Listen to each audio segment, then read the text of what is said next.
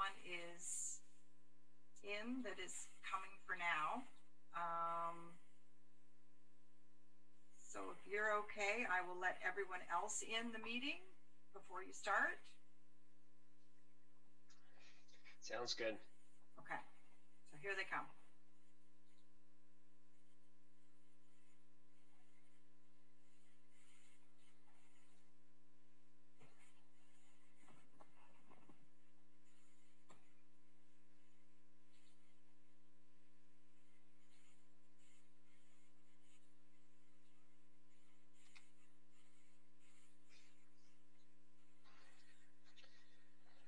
Okay, it is 2 o'clock on November the 25th, and I'll call this public meeting to order and ask if there's any declarations of pecuniary interest under the Municipal Conflict of Interest Act. Okay, seeing none. Welcome everyone who's joining us here. The purpose of this meeting is to present and receive public input regarding a proposed draft plan of condominium on subject lands known as 6552 BD Line in Fergus. The proposed draft plan of condominium consists of 12 single detached residential lots and 18 semi-detached residential units with a common road access. The County of Wellington file number for this application is 23 CD-20202. If a person or public body does not make oral submission at the public meeting or make written submission to the Corporation of the County of Wellington in respect of the proposed plan of condominium before the approval authority gives or refuses to give approval to the draft plan of condominium, the person or public body is not entitled to appeal the decision of the Corporation of the County of Wellington to the local planning appeal tribunal. If the person or public body does not make oral submission at the public meeting or make written submission to the Corporation of the County of Wellington in respect of the proposed plan of condominium before the approval authority gives or refuses to give approval to the draft plan of condominium, the person or public body may not be added as a party to the hearing of an appeal before the local planning appeal tribunal unless, in the opinion of the tribunal, there are reasonable grounds to do so. Additional information regarding the proposed draft plan of vacant land condominium is available by calling 519-837-2600 extension 2171 to obtain the information electronically or by mail due to the closure of the county office at this time. If you wish to be notified of the decision of the Corporation of the County of Wellington regarding this application for plan of condominium, you must make a written request to Planning and Development, Corporation of the County of Wellington, 74 Woolwich Street, Guelph, Ontario, N1H3T9. And I'll ask the clerk to let us know how notice was given. Sorry, let me find my mic here. Yes, sorry, Mayor Linton, through you. Notice was mailed to prescribed persons, agencies, and public bodies on November the 5th. A copy of the notice was also placed in the Wellington Advertiser on November the 5th, 2020. Therefore, I can confirm that the requirement for giving notice was completed on November the 5th, 2020. Thank you very much. I'm now going to turn it over to an introduction by our Wellington County Planning staff, and I'll call on Megan Ferris to introduce this application. Welcome, Megan. Thank you, Mr. Mayor, members of council, staff, and the public. Thank you for having me here today. So as required under the Planning Act, a vacant land condominium application, which has been received by the county, is required to go through a public engagement and public meeting process, which is being held here today. The intent of this meeting is to hear comments from the public, from the township, and ultimately no decisions are being made on this application today, and ultimately it will be the County of Wellington that is the approval authority for the condominium application. But ultimately, I'm here to listen to the comments and concerns from the public, from council, and to answer any council-specific questions. Thank you. Great, thank you very much, Megan. And now I'll call on the applicant, and I think Jeff Boozman from Van Harten is going to speak first. Yeah. Welcome, Jeff. Thank you, Mayor and Councilor and public. My name is Jeff Boozman. I'm the agent for this application. Taylor McDaniel is the property owner. He's on the line. Also, we have Scott Catan, a consultant for the traffic study that was done, on the line, and Astrid is on the line, a planner that's working with us. My purpose here is just to briefly describe the draft plan and what we're doing here, and go from there. I have a slide I'd like to show. I can either do it by sharing my screen, or I gave this slide ahead of time to Carrie. So what is the best way to do this, Carrie?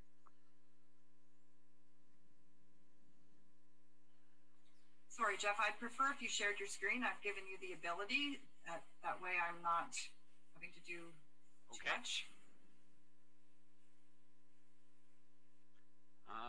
Host disabled participant screen sharing. Couldn't hear you. I'm getting feedback that says host disabled participant screen sharing. Okay, try now. Okay. Gotcha. Thank you. So this property, I'm just going to give a zoom here, is at the corner of Beatty and Farley. That's supposed to be side road 19 there. And the site is at the corner of Farley and Beatty line. This property has already gone through a zone change process, and that has been approved for this development. The zone, and also we're going through a site plan process as well, and that is ongoing.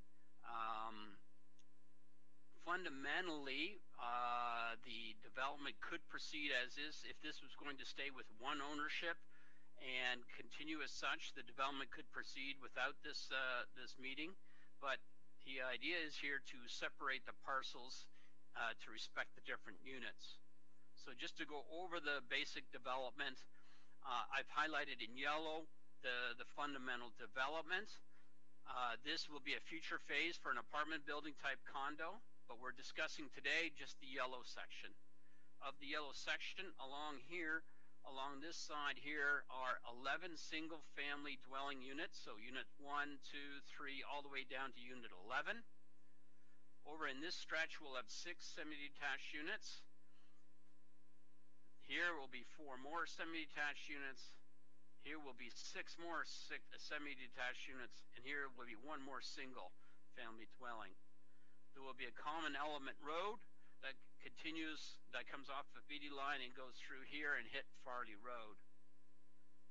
Those are the basics of the vacant land condo. A vacant land condo is fundamentally that people will have ownership of, say, this whole parcel or unit, and then their house would be built within it. The other part of the definition of a vacant land condo is that there will be common elements, and the common elements in this case for sure will include the road, and everybody will have a shared cost in that road and any other infrastructure related to this development. That's the nature of a vacant land condo. And eventually, when approved and finally registered, this vacant land condo will be registered on title. There have been a couple of comments from the public on a bunch of different things, one of which is a concern of traffic, not at this area, but at the corner of Side Road 19 and Highway 6. I thought it'd be best that we have Scott address that question and that comment about the intersection at that spot. So if it's okay with you, Mr. Chair, I'd like to give the floor to Scott. Yeah, that's okay with me. Go ahead, Scott. Hi, good afternoon, everyone. My name is Scott Catton. I work for Paradigm Transportation Solutions Limited. We were retained to complete the traffic impact study for this site. The scope of the study was determined in consultation with both the Township of Center Wellington and the County of Wellington prior to completing and submitting the study. We submitted the study, I believe it was July 2018, and then the study was subsequently peer-reviewed by the county's transportation engineering consultant in October 2018, and we responded to those peer-review comments at that time. Our transportation study focused on the intersections of Beatty Line North with Farley, Side Road 19, Colburn Street, and St. Andrew Street, along with the 2 proposed driveways, or rather the vehicle access points to the site, including the red block that's illustrated on the screen there. Through the transportation impact study, there was consideration for background growth in the area. Background growth was factored in to account for generalized growth, and that was assumed at a rate of 1% per annum. We also assumed the build out of the Northwest Fergus secondary plan areas, along with a couple of other sites, including the Keating subdivision lands and the Grove Memorial Hospital lands. The main conclusion of the study was that the improvements that were outlined in the Northwest secondary plan area should be implemented. There were some capacity issues identified at the BD Line North intersection with St. Andrews Street, where it's recommended that signals and some turn lanes be installed. And that is all.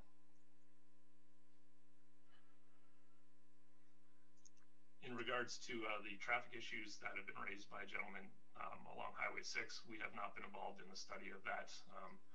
It's my understanding the county has retained an engineer to look at that, and the county's engineer should respond and comment on those concerns. Thank you. Great. Thanks very much, Scott. Taylor, did you have anything that you wanted to add to this?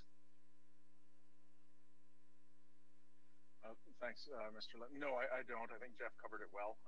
It's pretty straightforward. It's been about 3 years in the coming now, so we're happy to be here today and look forward to building it out. Great, thanks, Taylor. I'm now going to call, we have a number of delegations here, neighbors and other residents who would like to speak to this application. I'm first going to call up Francis Norland, resident, to come up. And can we maybe get the sharing screen off for a sec so we can all see the faces here? If we have to go back to it, we can. Thank you. Welcome, Francis.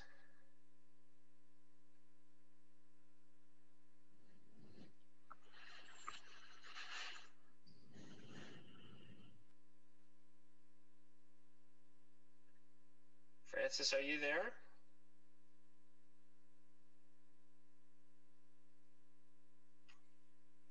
Wellington, I will keep an eye out in case she's late to the meeting, but she does not appear to have joined us. Okay, because there's a couple tiles that I have without names right now, so I'm not exactly sure. Moving on to our second delegations, Paul Crabb. Invite you to come and speak, Paul.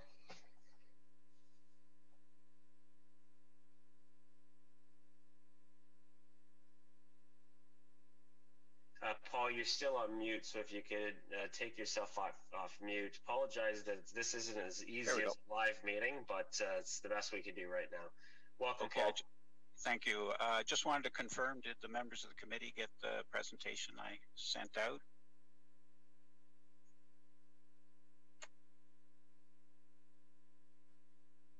I didn't hear back, so. I think we got the committee got everything that was sent to us regarding this application. Okay, and are you okay if I run through the presentation and take over the screen? Sure. Okay, I will make it an attempt. If not, I will just proceed in the interest of time. So we'll try that. So.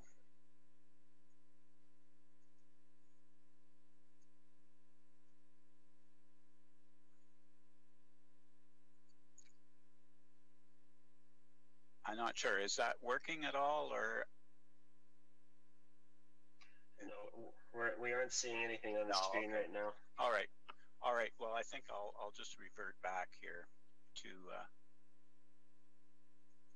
I'll make one more attempt for your entire screen. Now. Says there I'm sharing the screen. Now I'll try it. Is that working? You're sharing your notice of the public meeting. Yeah. Okay, there you go. There you go. Okay.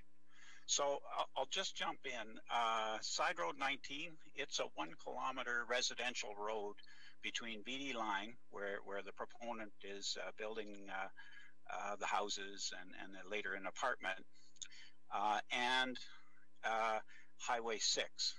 And Beatty Line's a collector road, or it's identified as a future collector road in your in the Wellington County Strategic Plan, or Wellington Township Strategic Plan. Gordon Street and Side Road 19, they're offset by 73 meters, and 29 of those meters of that offset is used for taper.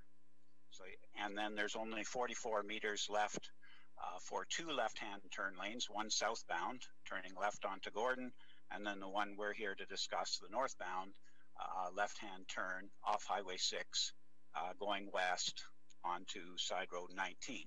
To contrast that,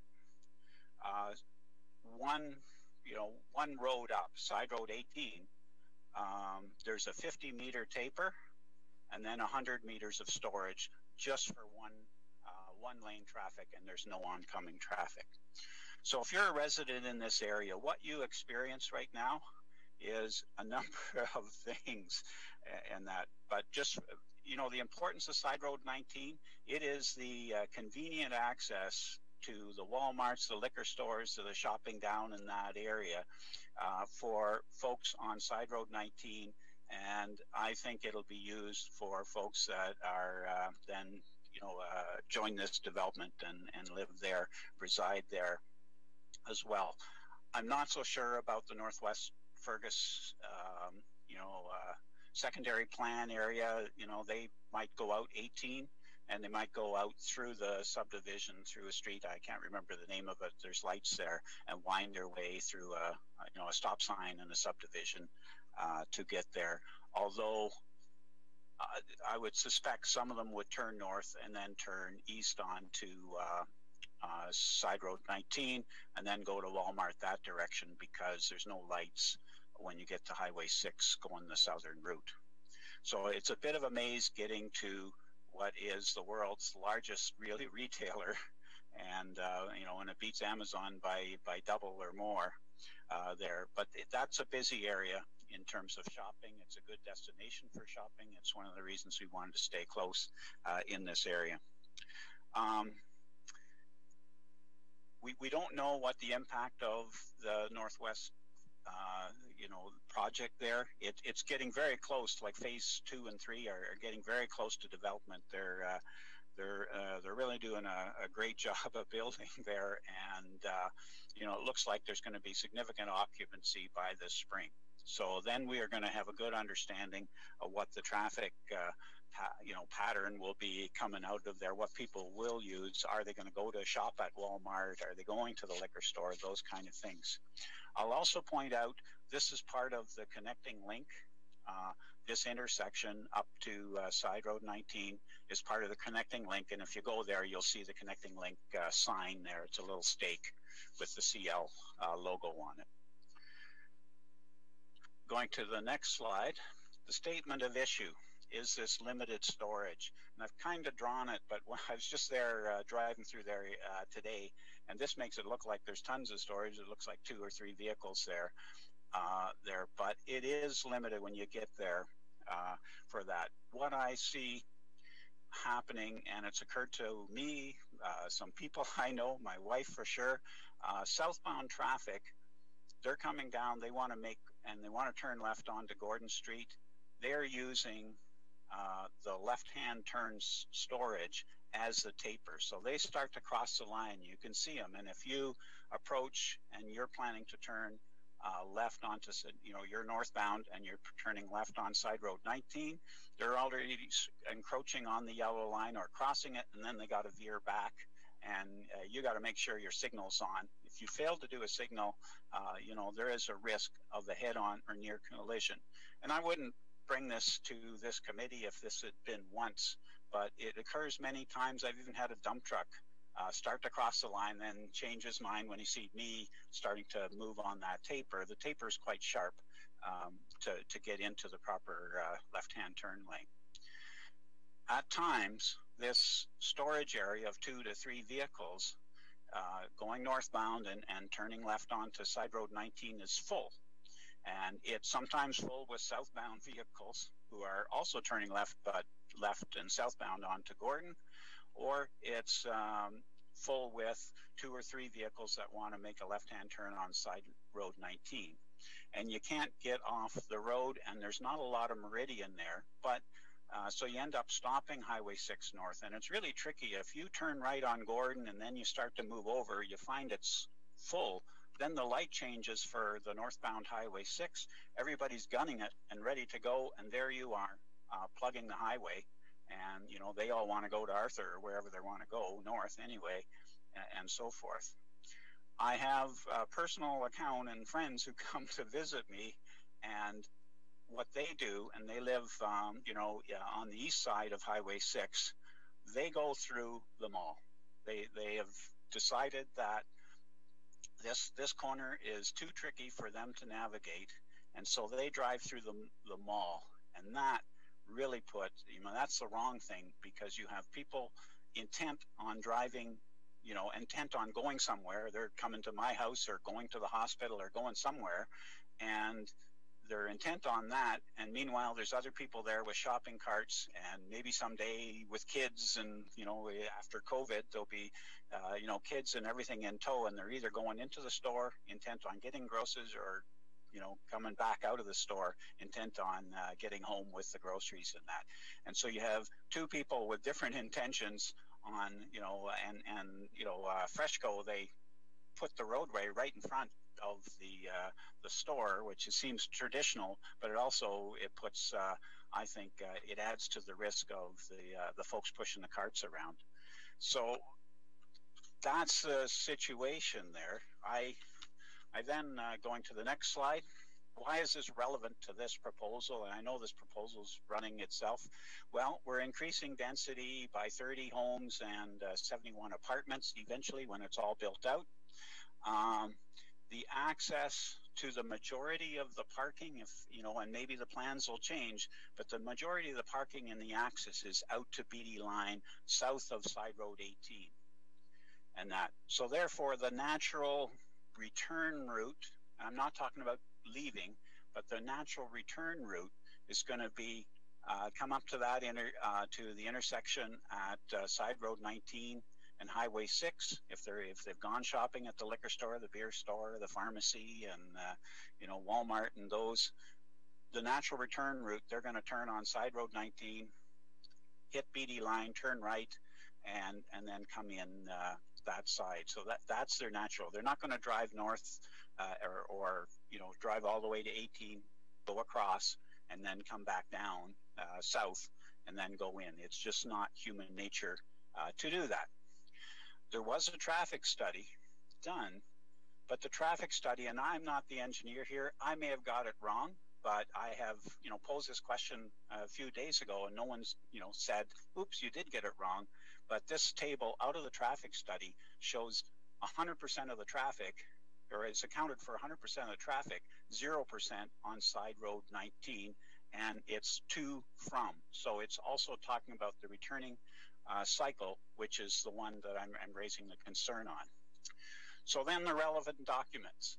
Well, on March 10th, I notified the police. I said, wow, this can't be. I can't have vehicles crossing into my lane, risking a head-on collision. I live here.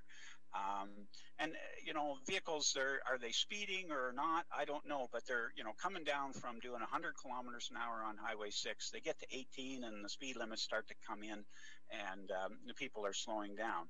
But those folks southbound are intent on turning left and making the light, and everybody on this call knows, like, well, you want to make the advanced screen, you want to do this, you want to do that, and they are taking the left-hand turn lane onto Side Road 19 as the taper when they can, and if there's nobody there, and hopefully their full attention is where their car is and their vehicle is, and not looking at that green light and not, you know, and looking ahead of them and not risking a collision. The OPP got back to me and said, this is this is a matter, refer it to the department responsible for the traffic light. So I did, and you know, Senator Wellington Public Works confirmed that there was limited storage. The lanes provide storage for 2 to 3 vehicles with a 29 meter taper with them, and 29 meters, it's quite steep. So it's quite sharp. When you make that turn, and you turn into the taper so that you can get lined up for that left-hand turn lane, you freak out the guys coming southbound, because suddenly they think there's somebody bound to cross your lane. They're about to cross the yellow line and head on with them, and then you got to veer back. If it's slippery, who knows? So you got to be quite cautious, and you actually don't take those. When it's slippery, you're not going to make that sharp, which further reduces the storage there because you got to move in gradually. The provincial policy statement, it directs municipalities to plan for infrastructure and make sure they're planned over the long term and to protect public safety. And then the Wellington Center, the Center of Wellington official plan, and I'm preaching to the choir here, but it says impacts on the safety and efficiency of existing infrastructure need to be addressed. And I've put little excerpts and stuff in here just to fill out the slide, but there's no time frame on any of these things. It doesn't say you do it early in the planning cycle or late or whatever. That obligation stays with any committee or any step of the approval process as we add infrastructure or as we add people and buildings and build out the town. The Wellington Center Wellington has to address infrastructure and efficiency. This is not an efficient corner, it's a dangerous corner.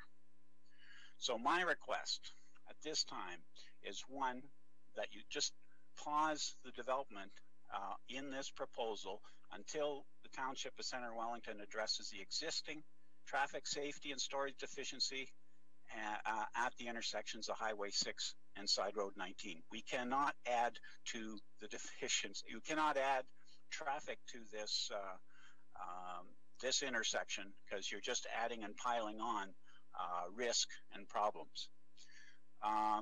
Then once that's completed, I would request the proponent undertake a reassessment of the traffic impacts of Side Road 19, including the intersection of Highway 6. Your reassessment to take into consideration the following: returning traffic via Side Road 19 from visits to retail facilities south of the intersection, returning traffic via Gordon Street and High School, the Sportsplex, Highway 401, Orangeville. I used to commute that route to Toronto. The soon-to-be completed phases of the Northwest Secondary Development Plan, I think they're light.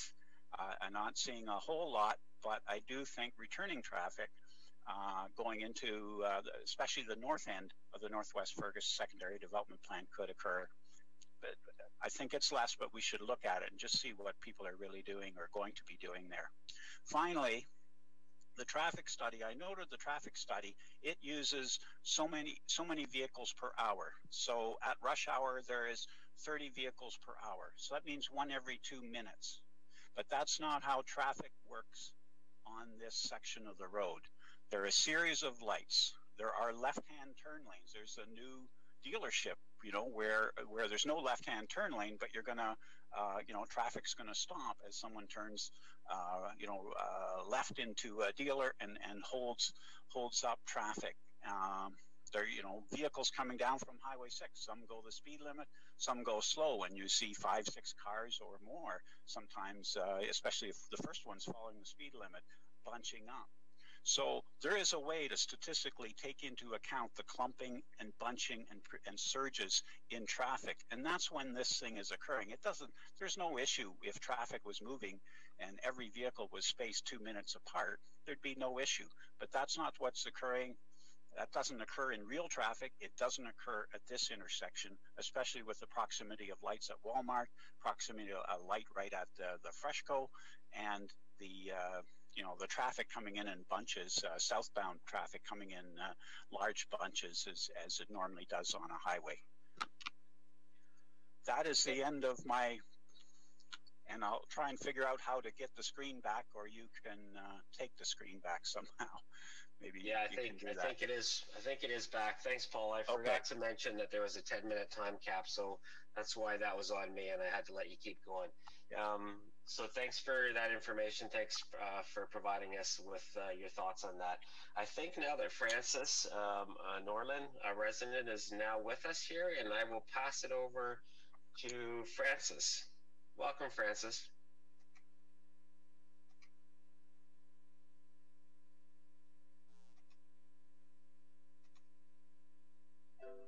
Hi, okay, just making sure I got the mic going. Thank you. I had some issues trying to log into the Zoom meeting.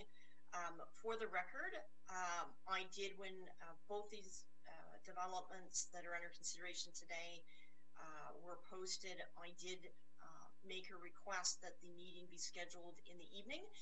That request was not passed along to the powers that be that make those decisions, and so I am delegating from work and had some issues working around the security features at my, I work for the school board to get in. So I too wish to speak.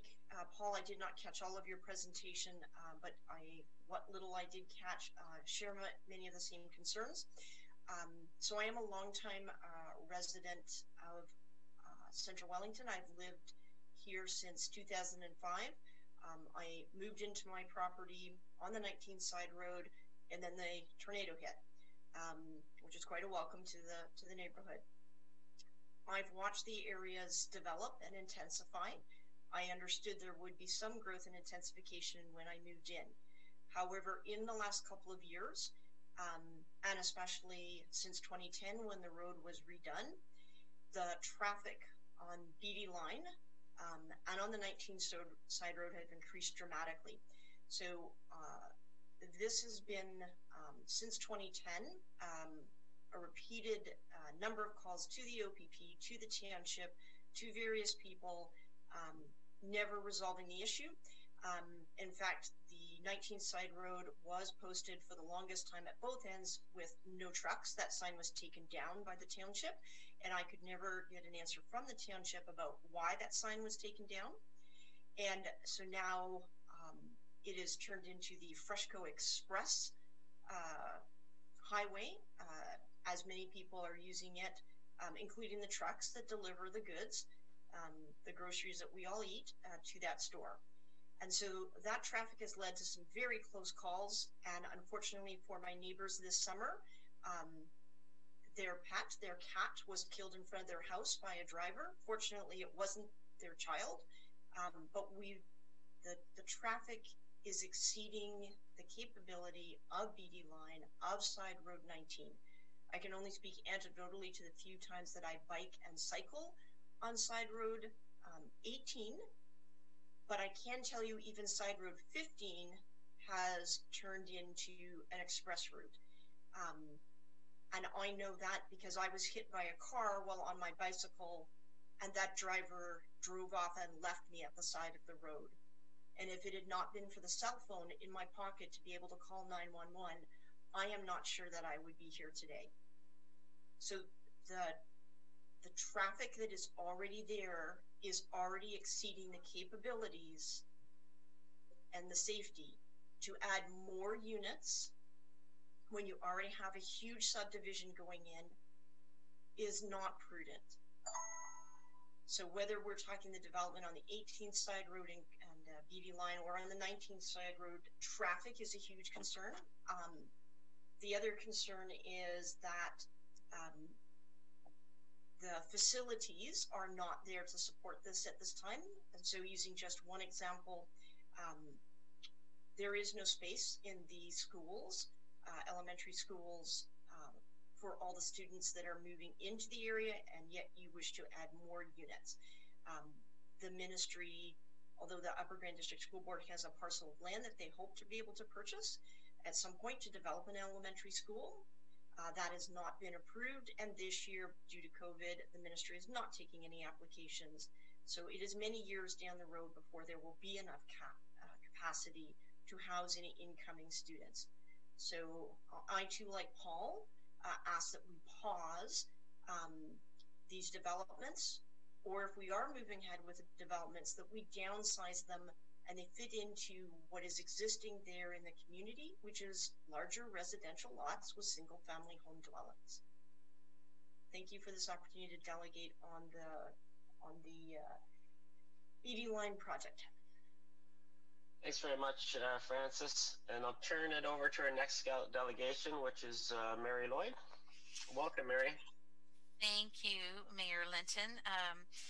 I have a couple of questions, and part of it is to do with the types of homes that will be built.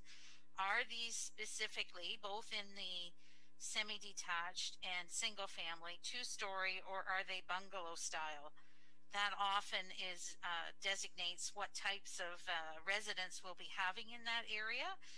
Could I have that clarified, please? Certainly. Hi, Mary. The semi-detached will be two-story. The single-family will be up to the prospective purchaser. We do expect some bungalows. There's some demand certainly in the senior market for that, but there'll be a mixture. I expect at the end of the day of single and two-story. Thank you. My other question is with regards to when it was explained about the common elements, driveways into the new proposed apartment / condominium were listed. Does that mean that building in the next phase is planned to be a condominium structure? Yeah, that's a separate phase, as you noted, but yes, it will be registered as a condominium, but we will retain it as a rental apartment building in its entirety, but it will be registered as a condominium. Okay, thank you very much. I would just like to note that in Centre Wellington right now, we have a very strong crisis about housing values and availabilities for properties to be purchased that are in a little bit more of a moderate price range. I'm glad to see that there's the addition of some two-stories available in this, because two-story semi-detached homes often allows an opportunity for a family because there's a higher number of bedrooms generally in a two-story. What I am concerned is, in this area, we've seen such a quick development and so many houses going in. We have residents in these areas that are still using private wells and septic to handle their effluents. When we start including higher and higher densities in here, we start running the risk of having difficulties with those private wells and septics causing a resident's problem. The number of vehicles have changed, certainly, with the development of the hospital and ambulance traffic, as well as the Freshco, and people wanting to use it as a way to leave this community or come home. I know that wildlife is being displaced with all of these things that are going on in this area, but I also recognize that being noted as an area in which to grow, we are going to suffer with many of these issues. I do echo the comments made by Paul and with Francis regarding the concerns over traffic and the density. However, this plan has been on the books for a very long time, and it looks to me as being quite thoughtful in adding semi-detached, which at this time could often be seen as a little more of an economical purchase for some of our families in this community. I'm pleased to hear that the registered condo of the large building is hopefully going to stay as apartment buildings, as that is a strong desire for residents in this area. So I want to go on record as representing those who have called me with those issues. Thank you very much. Thank you, Mary. Our last delegation here is Carolyn and Sean Dunsmore.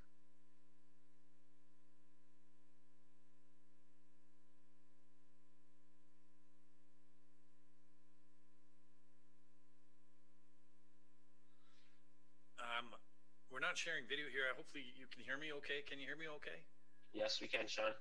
Our intent on participating in this was more as a resident on the Keating subdivision there. We're a row of about 13 of 14 bungalows in a row on Duncan Court that are going to back onto these detached homes that are in the back of us. And I guess our questions and our concerns are in relation to the plans for some kind of an easement or a buffer in between our property and these have to be honest, a little disappointed to hear that the plan is for potentially 2 stories to be in behind us and looking into our backyards. But can we get some clarification, I guess, as to what's planned for the buffer zone in between the 2 properties? I'm hearing mixed things in relation to fences and an easement and a natural area and a path and these sort of things. Who would be the best one to answer that inquiry? I'm happy to jump in again, unless it's Astrid or Jeff wanted to speak. Yeah, at all the public meetings, and we held some privately just with the neighbors along Duncan Court, the Elora Mill, going back a year or so ago, where we discussed this in detail. So what has been agreed upon was a privacy fence, of course, and then a landscape buffer as well. So all of those details are in the site plan agreement that we're currently working on. And we could also, if you're interested in more like exact details of plantings and whatnot, Sean, I can certainly share the landscape plan with you that'll show some of those details. Okay, definitely appreciate that, and I'd be interested in that. I guess the question that comes to mind is directly behind our property line are some really nice mature evergreens that would potentially provide some privacy from properties, especially 2 stories directly in behind us. And if they fall within that plan for the easement, is there potential for leaving these mature evergreens, or are they sort of all due to come down? Yes, I mean, our preference is to retain every tree that we can, especially the mature ones. So the approved tree plan is on the county website. I noticed our tree consultant James is also on the call here too, and we could send you some details on which, if any, and I'd have to go back and check, will be retained. But of course, it'll depend on their location and then the recommendation of our consultant as to their health. If we're doing work within their drip line, whether it's expected it'll affect their long-term health. So, but I can certainly share that with you as well as the buffer and the fence that I discussed earlier. Okay, appreciate it. Thank you. You're very welcome. Thank you, Sean. That's it for our delegations that we had. I just wanted to ask if there's anybody else in this meeting that wants to speak to this application.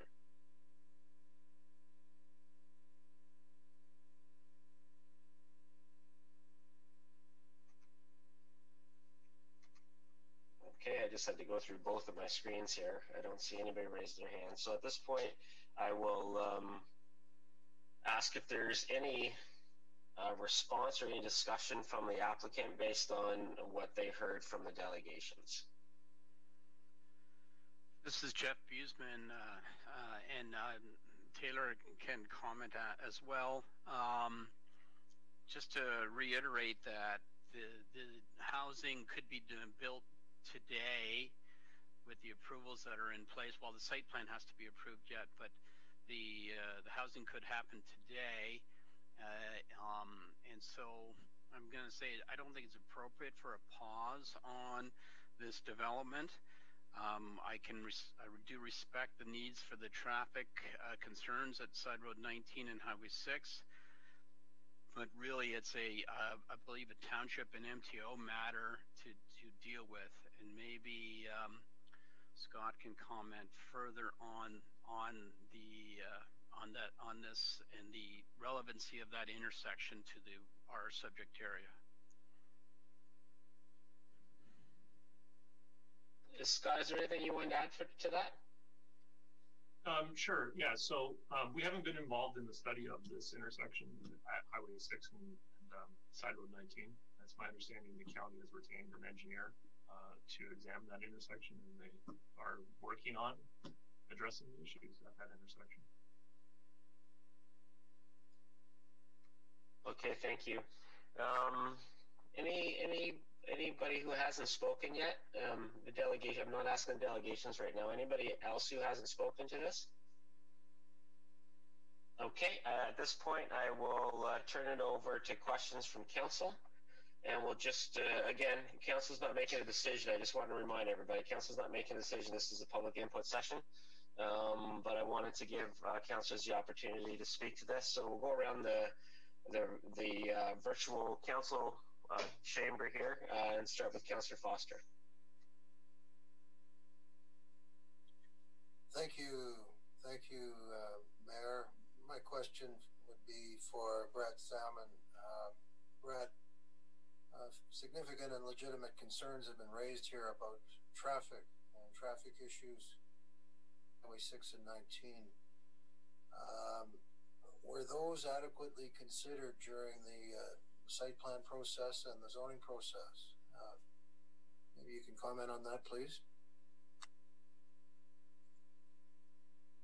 Well, I think what we're hearing today, and I'm hearing more or less for the first time in the detail that Mr. Crabb has presented, the concerns in particular at the intersection of where the Fresco is. And my understanding from talking to infrastructure staff is that I think Scott referred to the county engineering looking at it, but it's in fact the township are looking at that intersection. As far as the traffic studies go, I think what I would need to engage with Triton. They're the ones that peer review all of our traffic studies that get done, and they've done that on the study for the Speedy Line and Farley proposal. And to put the question that Mr. Crabb asked specifically about how was Side Road 19 treated in these studies, and get a summary from Triton as to sort of what exactly those studies mean and how much traffic was envisioned being on Side Road 19. And of course, you know, we have the traffic study for this development was done in 2018. The Fresco wasn't open. The lights weren't up. So we've got a new situation with that store being open and the intersection being open. So I'd like to be able to engage with Triton to get their thoughts.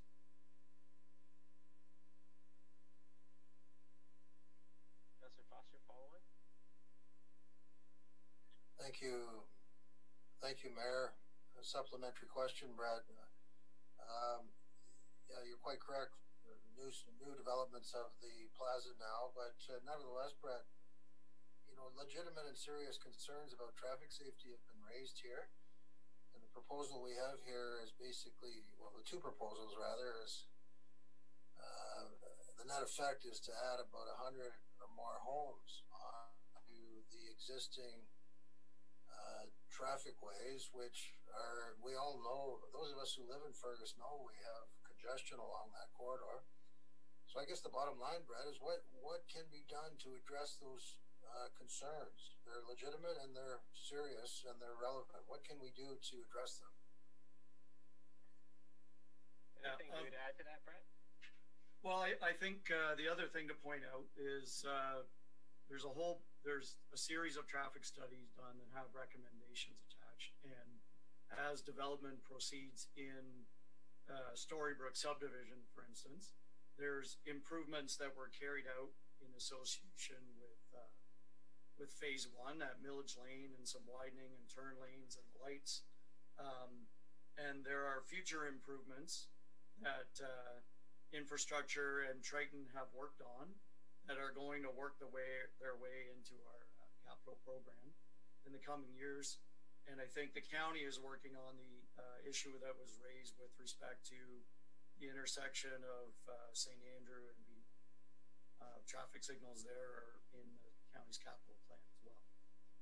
But I think what we need to do to augment that is, again, go back to Triton and have their comment on the traffic studies that were done, and specifically what about Side Road 19, because the focus of all the studies and the improvements that have been identified so far all relate to intersections along Beatty Line, and there's nothing recommended at Beatty Line and Side Road 19, for instance. So I'd like to hear from Triton on what that study said. What does it mean, and does the opening of the Fresco make a difference? That was supported by its own traffic study, that it led to the recommendation to have lights at Gordon, and we have to work with MTO along that stretch as well. Even though it's inside the connecting link, MTO still approves anything that happens in the right of way. So, thanks, Brett. Councillor McElwain.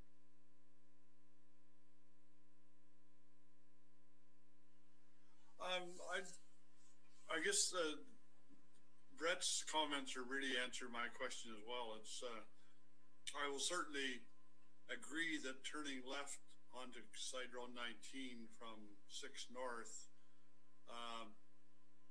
can be dangerous at times because it is a very, very short sharing lane there, and I've been stuck there a few times myself turning left and with cars backing up before or behind me, so I know that it's there and it's going to create more problems with more traffic.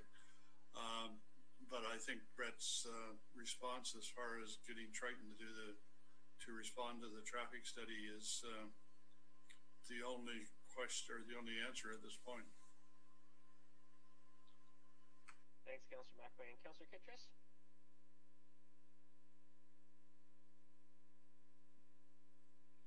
Thank you, Mayor. I'd like to thank the citizens for making their presentations, especially Mr. Paul Crabb. There's some very interesting information that he has given for this meeting. I travel this route to go to work regularly, and I can verify that it is getting more and more congested, especially with the Freshco starting up. But also there is a new dealership that hasn't even opened up. So I would consider that would be adding to that traffic situation. I'm encouraged by Brett Salmon, the planner, to investigate that intersection. But right now, I'm sort of wondering about the BD line intersection for BD line in Farley. As that builds out on the next phase, I'm wondering what traffic controls are on for pedestrian, bicycle, cars, and large trucks at that intersection. So perhaps, I don't know who's going to answer that, but somebody can. Perhaps Scott could answer that one. Either that or Brett, are you aware of what we have planned for BD line? No, I'm not, to be honest. I don't recall that any of the reports that we've seen so far recommended any changes. That's something, again, we can make it part of Triton's commentary. I do know in the long term that Side Road 18 is identified as a collector road, and it's in our long-term capital plan for Side Road 18 to be upgraded. And monitoring the traffic and traffic counts and whether there's warrants for any kind of signals is something that's an ongoing process. Great. Following Councillor Kitchen. Thank you, Mayor. Yeah, I just would like to know whether there's just going to be just a stop sign or traffic lights or other measures. So that's just really so what you're saying with Triton, I wouldn't like them to discuss that area too. Thanks. Councillor Dunsmore? Thank you. Through you, Mr. Mayor. I've got some real concerns about BD line because I get phone calls daily about the speed and the traffic and everything that's going down BD line, and this development is going to add to it. So I echo Councillor Kittress's concerns that we get information on a light or something. I'd like to see if there's anything else we can do along BD line, traffic calming measures that we can slow traffic down there. I am concerned, as the residents are, about the traffic going 18 and 19, and again, here we are pushed by the province for growth, and we come into an area where we're in joint jurisdiction between us and the county on the roads that intersect 19 and the St. Andrew Street being county, and the studies have got to be done so we can get information to the residents. So I want to make sure there's a way for the residents that spoke today to get that information when those traffic studies are completed or any further knowledge we get. So is there a way that we can where are we going to post that, and how are they going to have access to it?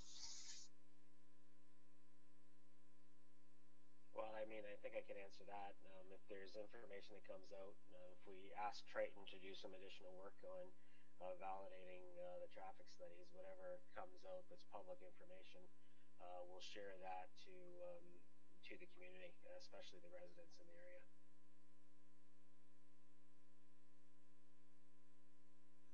Staff have anything to add to that comment?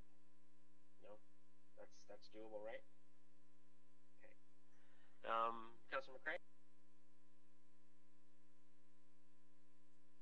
Thank you, Mayor Linton. I have 3 questions.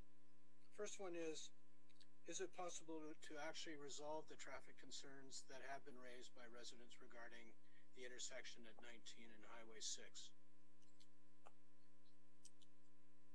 That's my first question.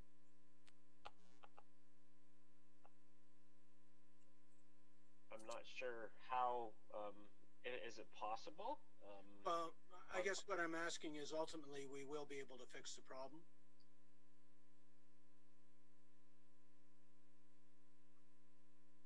Who wants to take that one? I mean, there's things that we'll be doing. There is going to be growth across Center Wellington. There will be more traffic. Things will get slower. But I think what we've heard from our managing director of planning is that we want to make sure that that Triton look at this to make sure that we do whatever we can to address as many of these concerns as possible. And hopefully that goes a long way into solving some of these issues. But you know, we're again, as all councillors know, we've been tasked to make sure that we provide different types of housing mix across Center Wellington, and that requires some intensification in order for people to afford to live here. Along with that comes additional traffic on our roads. So some of that is inevitable, but I think what we hear from our staff is a commitment to do whatever we can to address as many of these concerns as possible. Brad, do you want to add anything to that? Just to say, I know infrastructure is looking at this issue, and they've indicated that they've engaged with Triton, and I think there's some ideas of things that can be done. We've got to work with MTO as well. Okay, yeah, because I'm recognizing that with growth you're going to get increased traffic. For me, it was more the safety concerns about how to make that intersection safer. So it sounds like we will be able to resolve it. My second question, and this is to Taylor McDaniel, is what is the projected construction start and completion dates for this phase of the project? We hope to be servicing yet this winter, with a hope to start construction first thing in the spring on the homes. So of course that depends on the approvals and the site plan being ironed out, but we're getting close on that. So with any luck, maybe even in December, we could be breaking ground there in the servicing. So in terms of servicing, so when would this phase actually be full in terms of all the houses built? 2 years out? 3 years out? Yeah, I would say 18 months would be reasonable. Yeah. Okay, thank you. So my third question is it conceivable that changes to Side Road 19 and Highway 6 intersection could be done before this particular phase of construction is completed?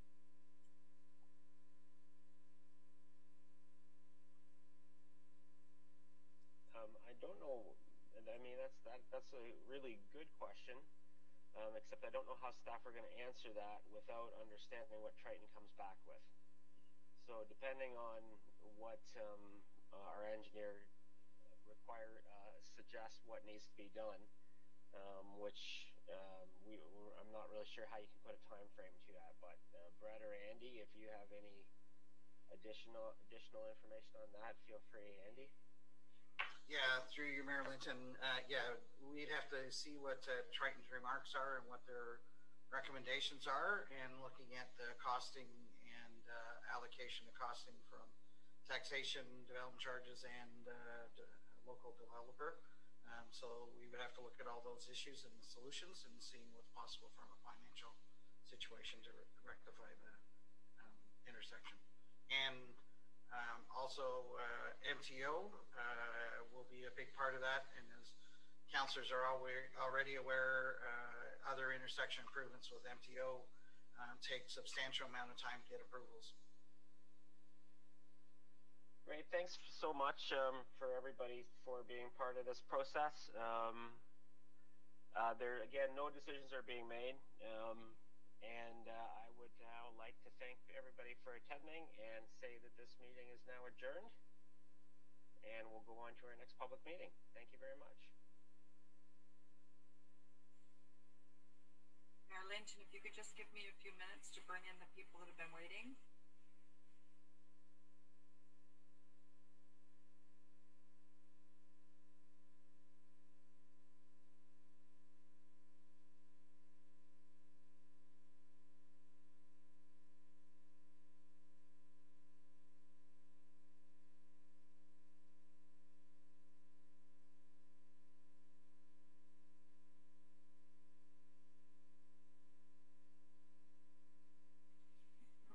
Everybody's joined that wishes to join.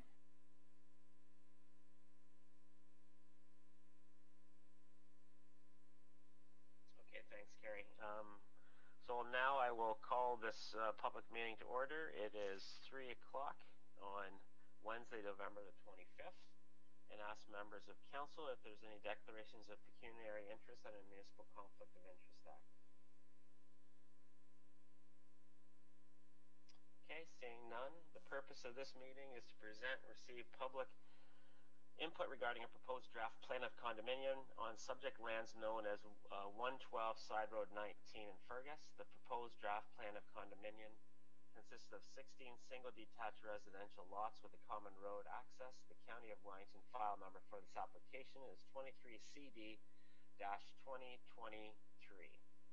If a person or public body does not make oral submissions at the public meeting or make written submissions to the Corporation of the County of Wellington in respect of the proposed plan of condominium before the approval authority gives or refuses to give approval to the draft plan of condominium, the person or public body is not entitled to appeal the decision of the Corporation of the County of Wellington to the local planning appeal tribunal. If a person or public body does not make oral submission at the public meeting or make written submissions to the Corporation of the County of Wellington in respect of the proposed plan of condominium before the approval authority gives or refuses to give approval to the draft plan of condominium, the person or public body may not be added as a party to the hearing of the appeal before the local planning appeal tribunal unless, in the opinion of the tribunal, there are reasonable grounds to do so. Additional information regarding the proposed draft plan of vacant land condominium is available by calling 519-837-2600 extension 2171 to obtain the information electronically or by mail due to the closure of the county office at this time. If you wish to be notified of the decision of the Corporation of the County of Wellington regarding this application for plan of condominium, you must make a written request to the Planning and Development Corporation of the County of Wellington, 74 Woolwich Street, Guelph, Ontario, N1H3T9. Ask right now if clerk how the notice was given. Through you, Mayor Linton, notice was mailed to prescribed persons, agencies, and public bodies on November the 5th, 2020. A copy was also published in the Wellington Advertiser on the same date, November the 5th. I can therefore confirm that the requirement for giving notice was completed on November the 5th, 2020. Thank you, Carrie. Now at this time, I'd like to introduce our Wellington County Planning staff, Curtis Marshall, to introduce this application. Welcome, Curtis. Good afternoon, Mayor Linton, members of council, and the public. Today's public meeting is being held for the proposed Redhaven draft plan of vacant land condominium. This meeting is required by the Planning Act and provides an opportunity for the public to provide input. The County of Wellington is the approval authority for condominium applications, and no decision is being made on the application today. County staff are here to listen to the applicant's presentation and to the public input. Thank you.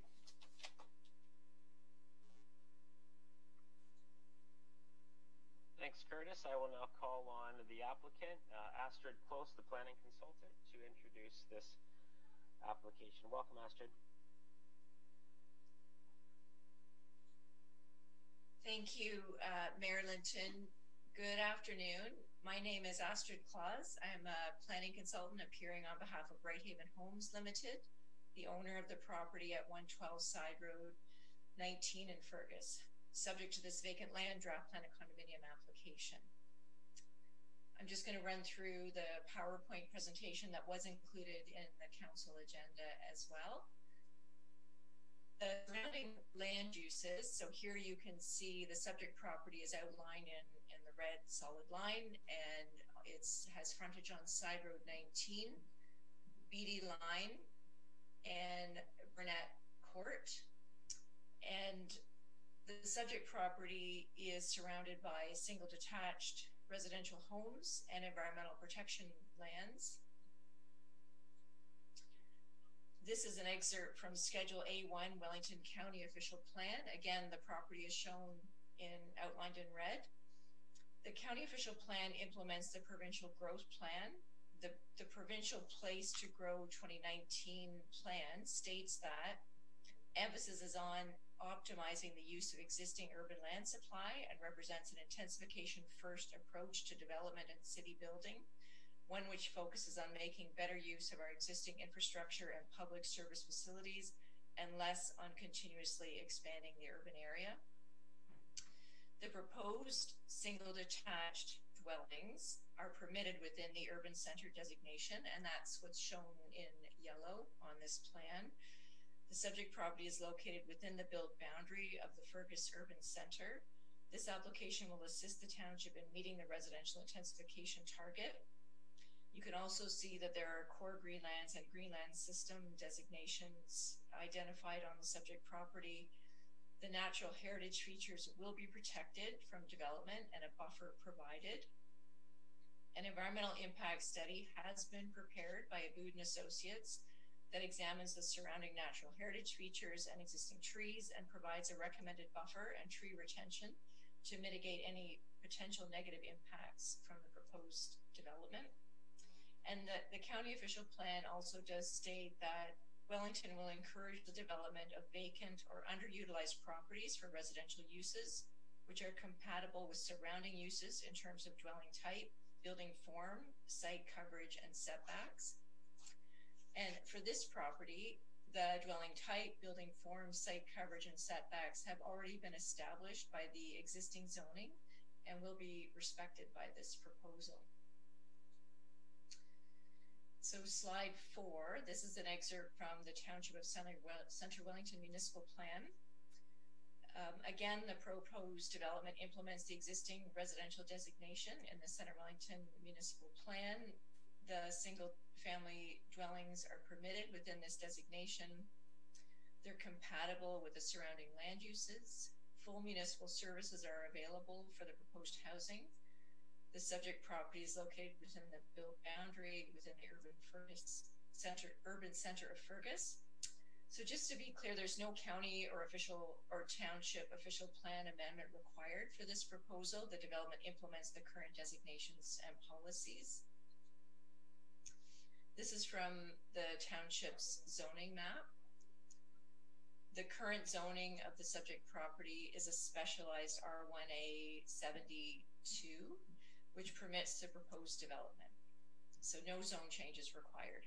All of the proposed, in this case, they're units. They look like lots, but because it's a vacant land condominium, they're units, meet the minimum 18 meters of lot frontage required by the current zoning on the property. And all of the proposed units meet the minimum of 560 square meter lot area required by the zoning. And the zoning also permits these lots to have frontage on a private condominium road. So no zone change application is required for this proposal. The development implements the current zoning that exists. So this is the vacant land draft plan of condominium. This is the subject of the public meeting today. And again, you can see Side Road 19, there's Burnett Court, and the proposed site. The wetland is shown in a darker green tone, and the wetland limit has been identified in the field by Abood & Associates and confirmed by the GRCA.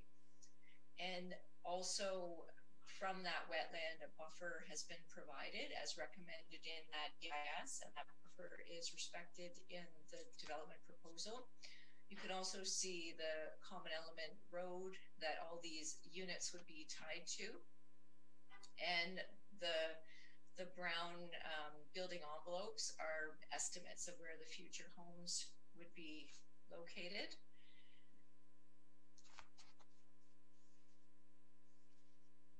The slides 7 and 8 are essentially examples of the homes that Whitehaven Homes, a well-known and respected local builder, is proposing to build on these units. The majority of the homes will be bungalows. However, there will be some two-story homes also included. Council will note, and there's been a discussion already about information provided by Mr. Crabb, a resident, with respect to the existing turning movements on Highway 6. This is important information, obviously, for the township and the county to be hearing at this public meeting, and the applicant. I agree that having Triton and MTO and the township look at this issue and work to resolve this issue, because it is a current issue based on the traffic movements that are existing, and so that is something that council can decide how it will be rectified. But I would note that there's no real need, if you will, to suggest a pause, given that there's, as has been stated, there's no decision being made at this meeting. We are in fact here to hear this type of information at this time, and then determine how it should be addressed. So that's this is good information for everyone to be receiving today. There have also been letters from residents with respect to a request for a fence to be provided on the property line to deter trespassing. The owner is willing to have included as a condition of the draft plan of condominium approval that a fence be provided to the satisfaction of the township. So I think that's something that can readily be provided. Sometimes we do find that there are existing trees along a property boundary that we need to make sure are being retained, and so the fence and the tree retention will be balanced, and that's why it's to the satisfaction of the township to provide some flexibility in how that condition would be addressed. Just one other, there was a question from one of the councillors, and I'm not a traffic engineer, so I'll begin by saying that, but I did have a little bit of correspondence back and forth with Colin Baker, and he's not suggesting what the solution would be, but some of the items that were discussed were the potential for a raised median, rumble strips, more line painting on Highway 6. But of course that would all be subject to Triton's review, MTO's review, and there may also be a possibility of how the timing of the signals and the advanced left turn. So I think there's probably a solution here. It's just determining with the right folks what that should be. In summary, this vacant land condominium implements the current provincial, county, and township planning policies. The proposal also implements the current zoning on the property. And I am available to answer any questions that council may have. Thank you. Thanks, Astrid. I have a few other people here. I have Steve Conway, Shannon Davis, James Dennis. Any one of you want to speak to this application?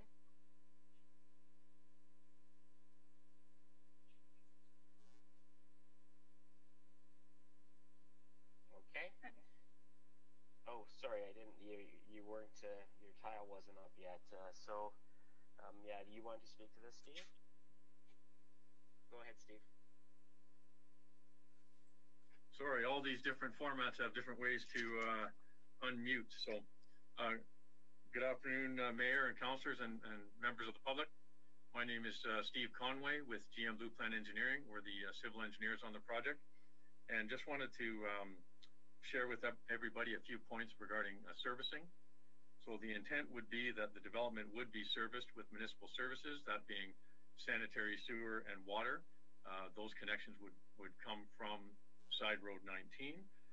The storm sewer, the site would also have storm sewers, which would outlet to the nickel drain number 4. So essentially the large culvert that goes under side road 19. As the previous presentations and discussions, there's a lot of talk around the traffic and the intersection of side road 19 and highway 6. So we did have an opportunity to review a traffic study that was completed in 2017 for the Freshco Plaza. And that study did look at background traffic at that intersection of side road 19 and highway 6 out to 2030 and provided some results as to the level of service that would be expected in 10 years, I guess, with and without the plaza development. And with the plaza development, the level of service and what's called the volume to capacity numbers only changed a small amount. So the plaza itself generates hundreds and hundreds of trips during what's called peak hours. And as you can imagine, this development of, which essentially would be 15 additional residences, would only generate probably in the neighborhood of 5 to 6 cars an hour during the peak hour versus the maybe 100 that come out of Freshco. So just trying to put that in perspective. That's all that I have. Thank you. Thank you, Steve. Anyone else for the applicant want to speak right now? Yeah, go ahead, James.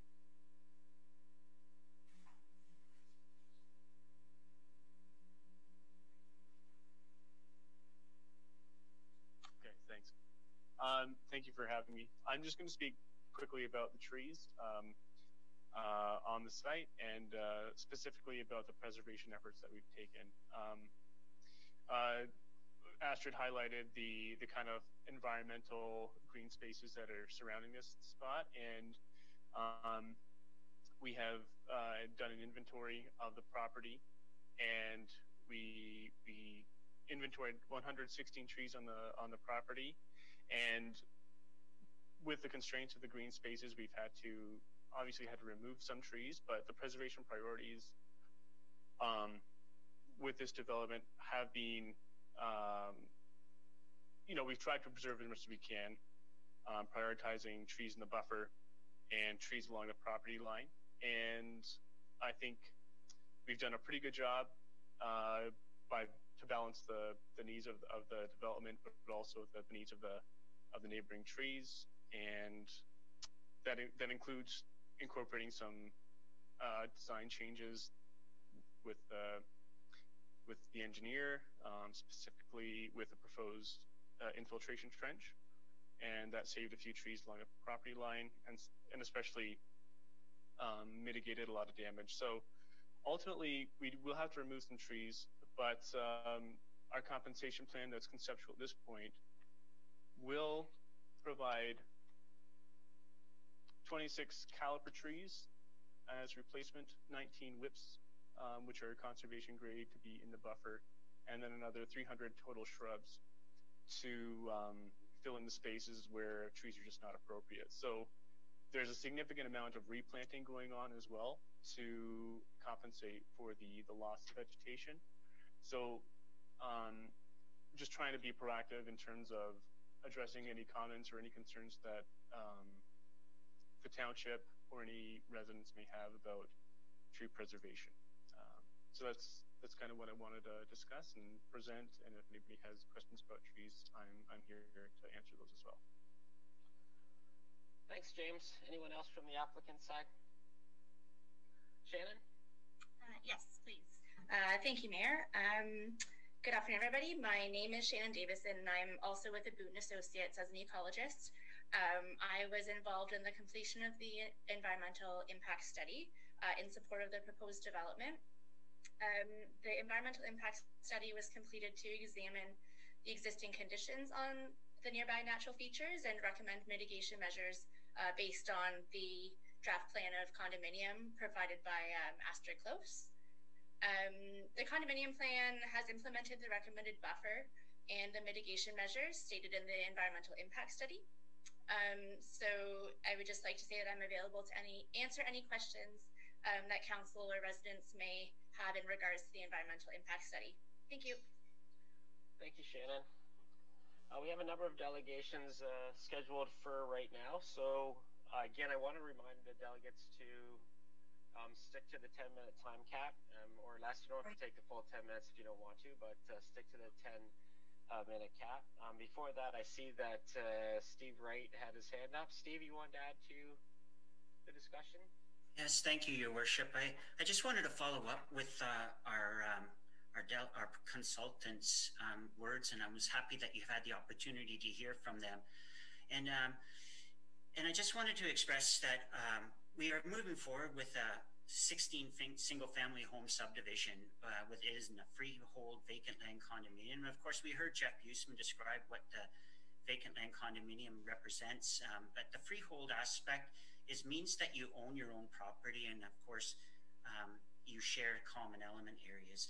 And some of these common element areas that I'm proposing in this site is, of course, the street lights, infrastructure within the street, any common elements such as mailbox, park benches, or pathways, or fencing, or other physical structures created within the lands of the condominium. And I'm not sure if we can share, Astrid. I know you have some pictures that I would like to give a representation of the type of subdivision or vacant land condominium that we've done in the past. So I'm not sure if Carrie, okay. Sorry? Does somebody have the document that Steve's referring to, either Astrid or Carrie? It's showing up on my screen. Oh, am I not? Okay, sorry. Yeah, is everyone else seeing it? No, we're seeing your Zoom meeting. Oh, well, that's... Yeah, just toggle over. There you go. Yeah, and if we could just slide down to the screenshot that we have of our Highland Ridge site that we did, just right adjacent to the Shoppers Drug Mart in Fergus. It was one of the first vacant land condominiums that was done within Center Wellington, and it was very successful, and I know it was used as a template for other vacant land condominiums.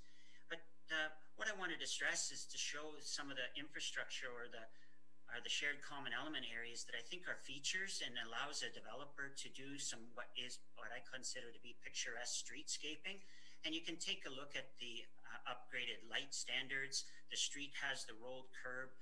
We have fencing, maybe not be the type of fencing that we would propose in this subdivision, because I think I would be leaning more towards a vegetative fencing, but we can discuss and work with the municipality on those factors. But you can see that it allows and affords an opportunity for a developer to create some unique areas and some nice spaces for people to enjoy, and especially on this site. I wanted to stress too as well, Your Worship, that this is a low density proposal. Never once did I consider, or despite what provincial planning legislation would allow or suggest, a higher density as a good land use for application. And the reason why I didn't ever consider that is because I'm really being sensitive and respectful to the existing housing and neighbors on Side Road 19.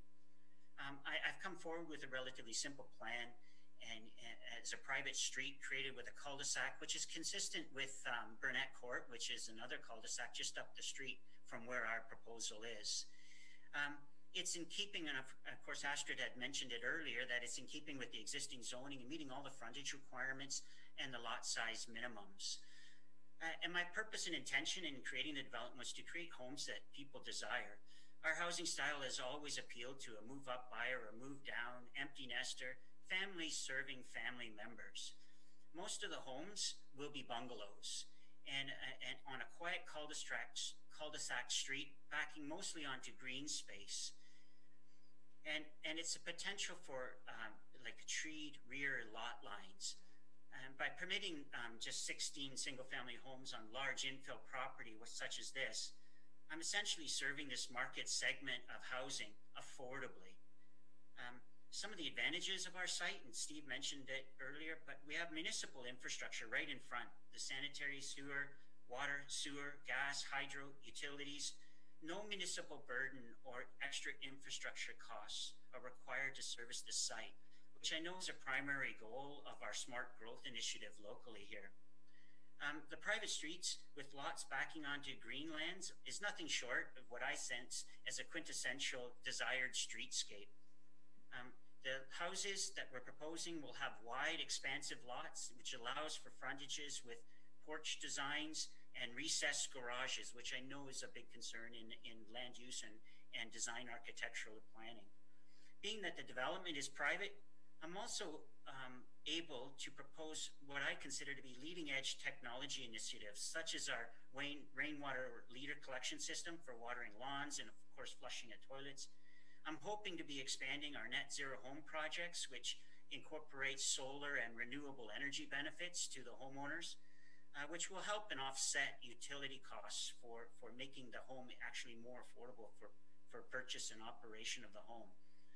And I also may have the opportunity to explore community district energy, and I've worked with Center Wellington Hydro locally. This is an Hydro 1 site, so I'll be working with them, and hopefully they'll be taking in the same enthusiasm towards our net metering program that Center Wellington Hydro has endeavored with me on. And I can assess that by doing these sorts of things, this project would be considered on a national level of interest. So I think that's really important. So I'm hoping, as Astrid suggested, that this proposal does not get delayed. I'm very excited about bringing forward a really nice site, and I think with some unique and creative opportunities. So thank you. Thanks very much, Steve. At this point, I'll turn it over to the delegations that we have. And again, I just remind folks that it's a 10-minute limit on this. First delegation that we have is Francis. Welcome again, Francis.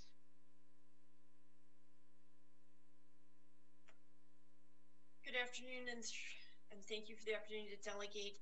I'm not able to share my screen because I am at work. So am I able to ask Astrid to put up her display? Because I do have some comments and questions directly related to what she just displayed.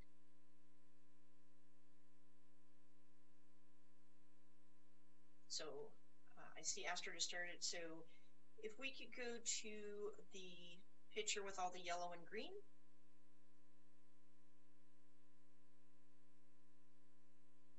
So it was right at the start. Okay, so the parcel land that we're talking about being developed today, most of it is in yellow. You'll notice that there's green, which is greenlands.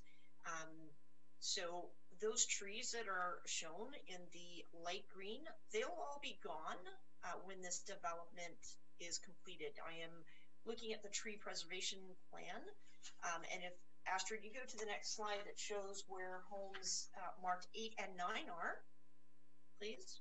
So if you look on here, there's lots of greenlands. That's all going to be gone. So 8 and 9, those are forested areas. That will all be gone.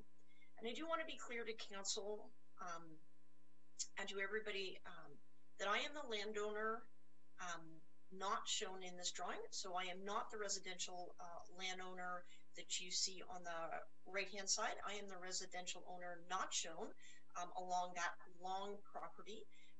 So I am directly to the west of this. So I am on just over 2 acres. And so my property extends to the very back of this proposed development. So I am looking at 8 homes that will back onto my property. When I stand in my kitchen and look out the window, I will be looking into the back end of homes 1 and 2. So I do have a couple of questions. So there's been a lot of talk about preserving green space. There's also was a comment about a fence. So no one has ever approached me about a fence or preserving the green line. And when I look at the Abood and Associate Tree Preservation Plan that I was provided with, which is dated in July, there's a very large number of trees being removed, and a large number of trees are being removed along that red dotted line that is the dividing line between my property and this proposed development. And those trees are that natural fence line. And Astrid, if you would go back to some of those images that you showed that are artist conceptions of what the homes look like. please. So I also have the the planning report and urban design. So those homes, all these artists' conceptions show all these big forested trees existing. Those trees are either my trees or they are trees that are slated for removal. So I find these images being presented to be somewhat misleading. And so that, that is a concern.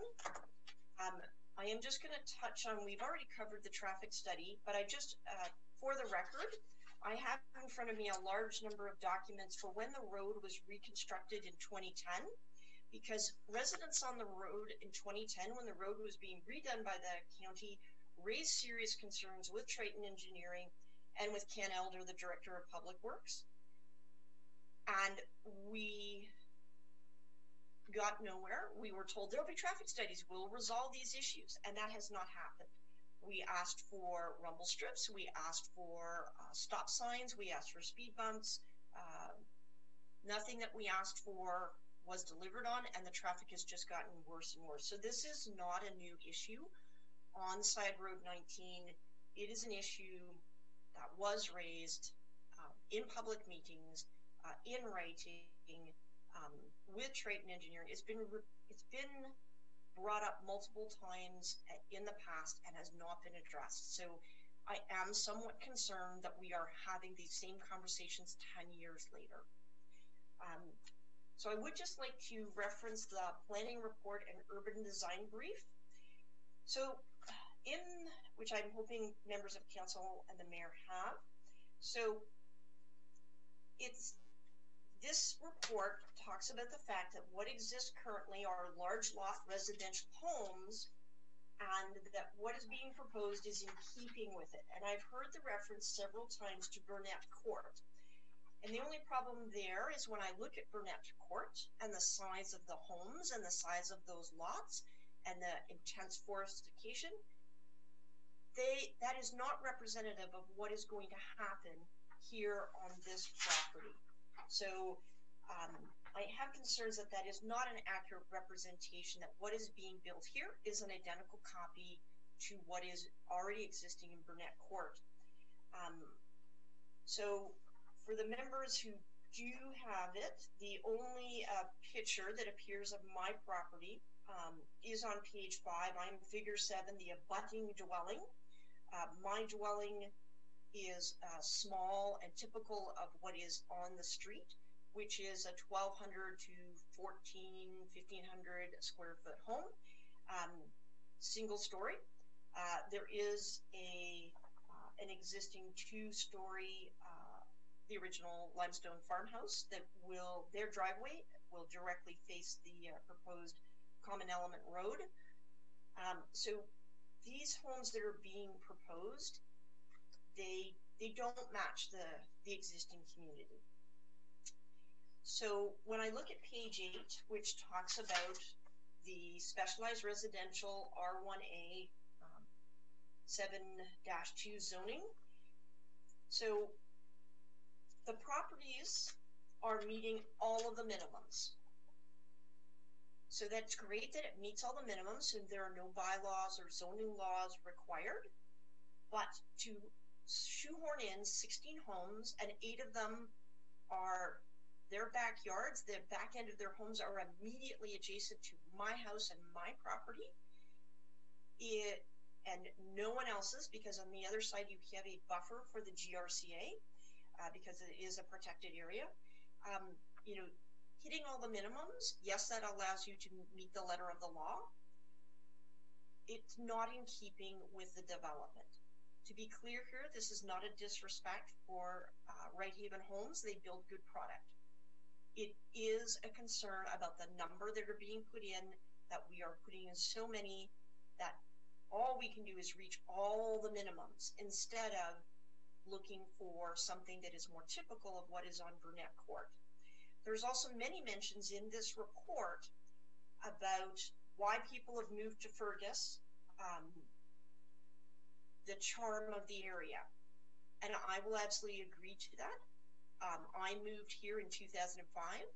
I specifically found this property before it went on the market and bought it the day it was being listed. It was never, the sign never went up, it was never listed, because of the size of the land and the fact that it was forested.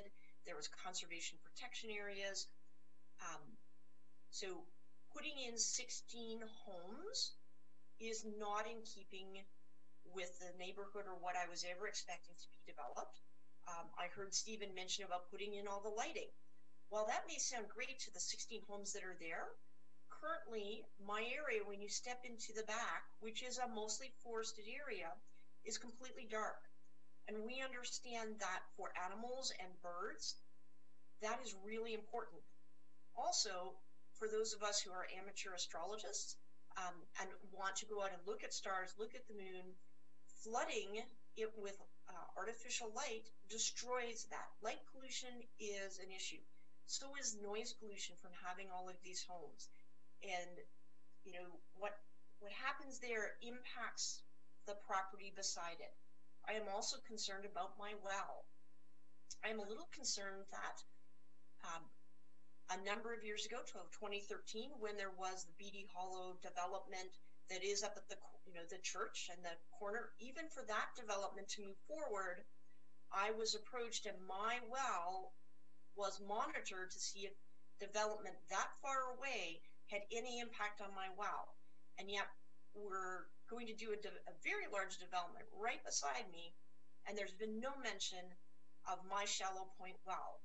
And as the township is well aware from the road rebuild in 2010, there are water issues on the road.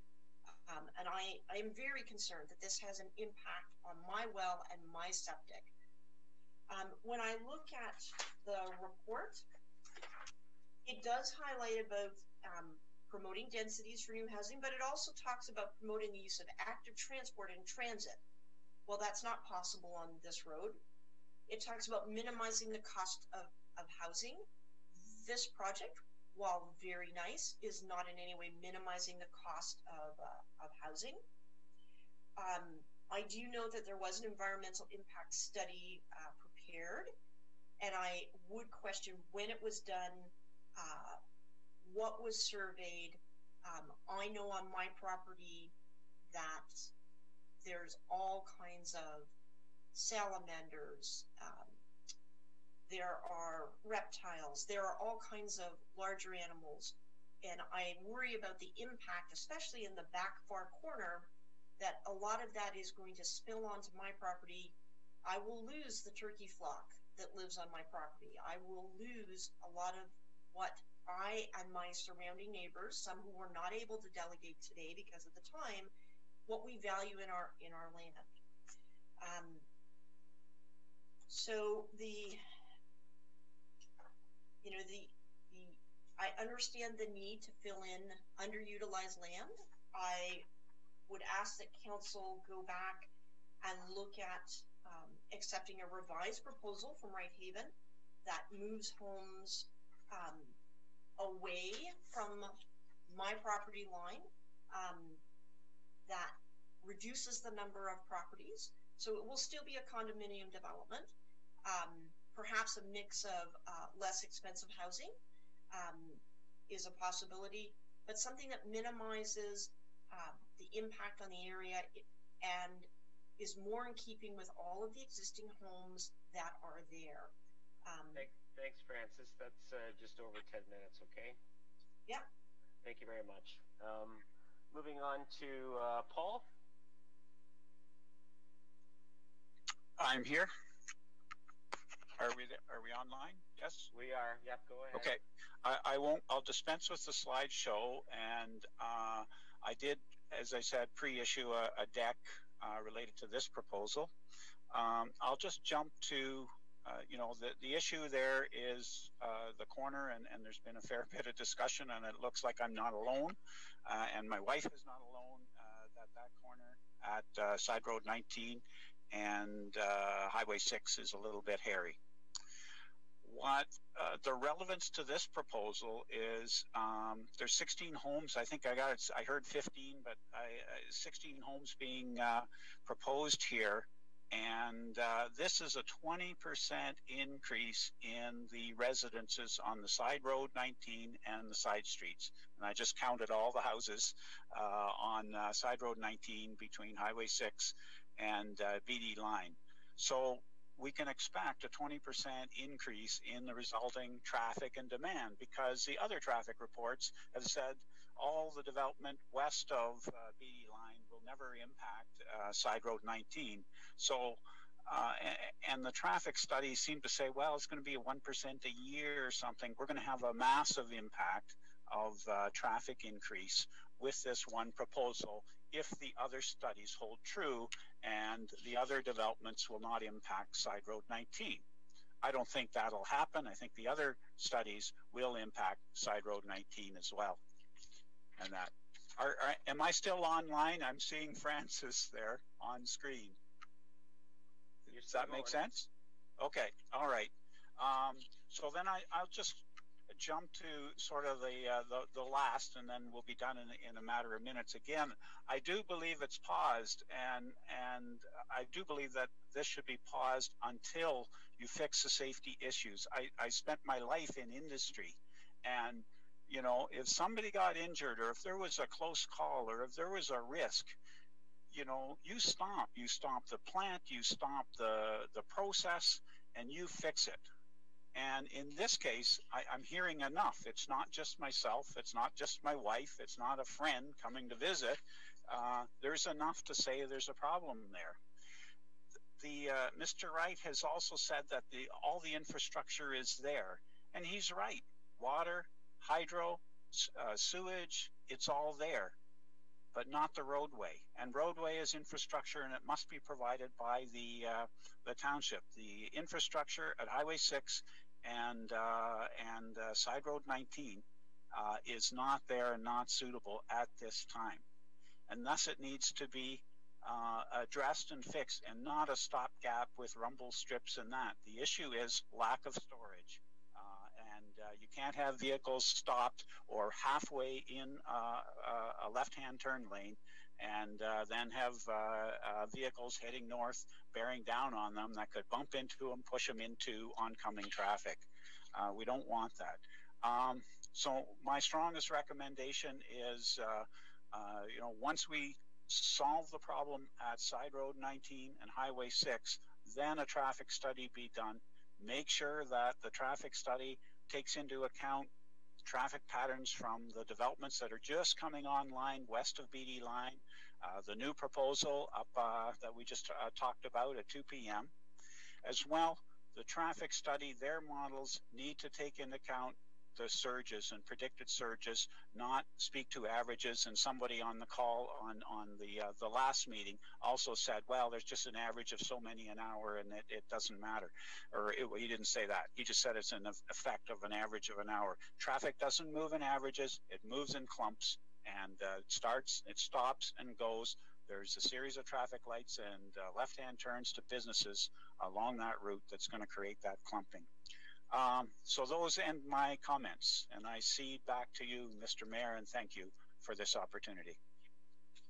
Thank you, Paul. Turning it over to our next delegation, Mary Lloyd.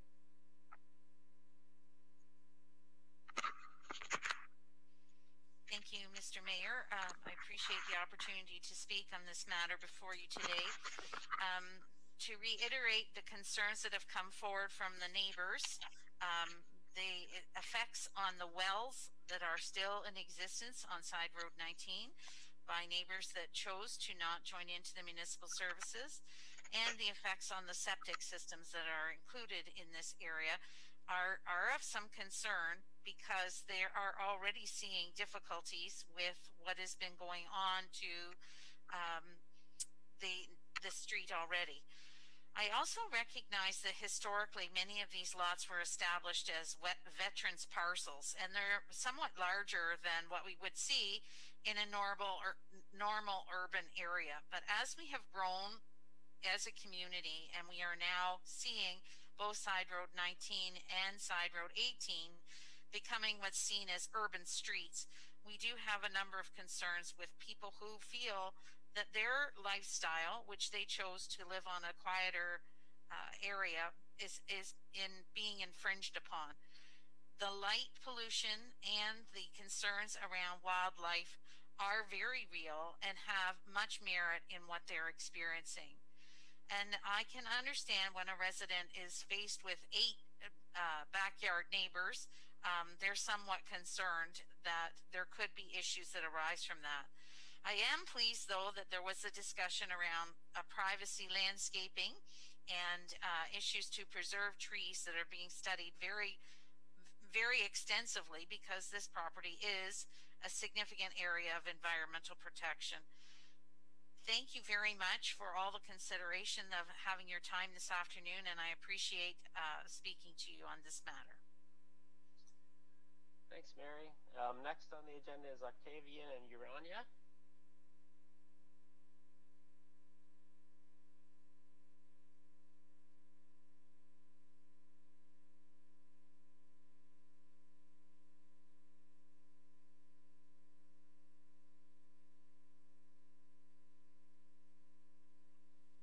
Sorry about that. Can you hear me now?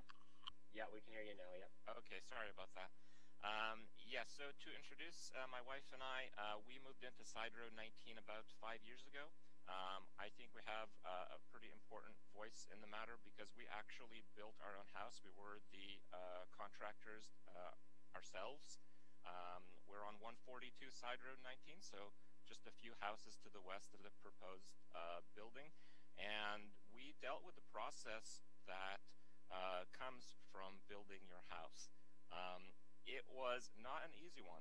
There were a lot of restrictions and a lot of challenges that I don't understand how this project is moving forward with. One clear one that stood out is our home had to be at most 50 meters or so, I believe, from the side of the road, and this was for servicing. So the proposed plan is much more than that. And to be fair, this was an understandable measure because when we were building the house and servicing it, the water level in the area is extremely high. We actually had to commission a company that does, they pump the water out of the ground to temporarily lower it so we could even get the servicing done, because it's impossible to just use an excavator to get the servicing done here. It's actually a pretty challenging area to build and service one house, let alone 16. The reason we moved in the area was a pretty simple one. It's a very quiet area, and it really appealed to us that we could be part of nature and kind of coexist in it. And we built our house very similarly to how all the others are built in the area. Now, the previous owner of the property that we purchased to build, he tried to separate it in multiple parts, and he was actually denied by the city. They tried to get, I think, 2 houses in the property that we ended up building, and that was denied. So it was denied that he could build 2 houses. It is a 1.7-acre property. It's about 1/3 of the size of the proposed building that I believe is happening. So we feel a lot of the restrictions that apply to most people don't seem to apply, or they're really on the edge in this situation. And to be fair, I agree with the denial. I'm very happy that there were not 2 houses ended up being here. The fact that the community opposed houses built, this tightly together is honestly part of the reason why we moved here to begin with, right? So it's part of an understanding that people have and why they want to live in this community. It would certainly break the, as it was mentioned, it would certainly break the spirit of the law to have 16 houses built in such a small area. And as the PowerPoint presentation was happening, just through the slides themselves, I saw, I believe, on page 5 of the developer PowerPoint presentation, the actual allowed building space is about 2 to 3 times more of a normal lot, not 16, right? There's a large discrepancy. It's pretty obvious that the idea is to get as many houses crammed into this space as legally possible. But there's not one property on this street that follows this spirit, okay? Every single property on this street is living kind of in harmony with the surroundings. There's a few other things here. In terms of trees and wildlife, It was talked that there are over 100 trees on the property, and many of those are going to go away. 100 is not a lot. Like our property is a third of the developed area. Like since we've come here, we've planted like 150 trees. It's not as many trees as it sounds like. 100 trees is a large number. It's not a large number. I don't really understand that. I do have a feeling like it would not look like the other lots in terms of the trees. And in terms of the wildlife, so our property, part of it was restricted by the GRCA, different parts of it. The one that's proposed for building has significantly more areas that are supposed to be preserved, supposed to be greenland, all the rest. The truth is that, yeah, the rabbits, the turkeys, the deer, these are not regulatory borders for them, okay? These deer come up to our house. These bunnies, we see them going around like right beside our garage and stuff like that.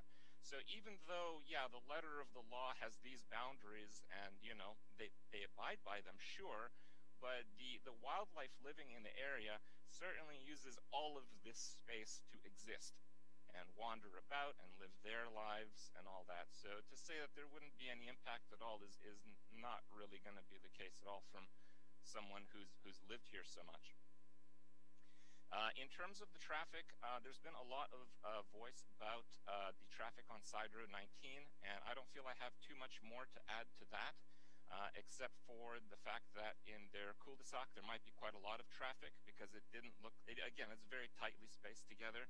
The road that leads to the cul-de-sac is going to probably have quite a bit of traffic, probably a lot of noise from that. My main concern is actually BD Line. So BD Line is seeing its own set of large development over there. And as someone who goes down that road every day, I would say that road is already inadequate for the people that live here right now, let alone the massive development that's happening over there, let alone for the soon-to-be 16 homes that will also probably use that road as well. So there are, I think, a lot of challenges there that have not been really discussed or addressed. All in all, yeah, we moved here because of the quiet side. People are here for that reason, and the way that this project is moving forward, they even compared it to, look how good of a job that was done in downtown Fergus. Yeah, totally, but this isn't downtown Fergus. There's a very stark difference between the people and the houses that are in downtown Fergus than there are here, and perhaps it is something that needs to be made a decision on. I don't think it's fair to have all these country homes and country lots and relaxed living with wildlife in the back of Fergus here, and then put like downtown Fergus 16 homes on one lot. If the idea of the city is to put that level of density of houses in this area, then honestly, just make the regulation easy and have everyone do that, and we'll find somewhere else to live. But the people that live here right now don't want that. There's a reason they live here and not in downtown Fergus, and I feel that's not really being respected.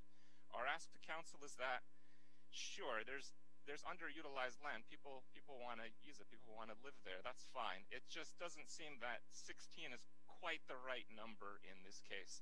As I mentioned, even from their own diagrams, it looked like the livable space was about 2 to 3 times bigger than an average lot. So 16 times seems like a bit too much. Thank you. Thank you, Octavian. The last delegation that we have registered is Maria Toth. Welcome, Maria.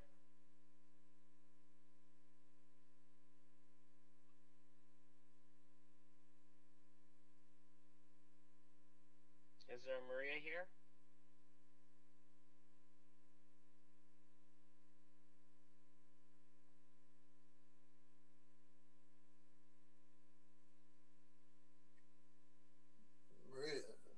Maria is here.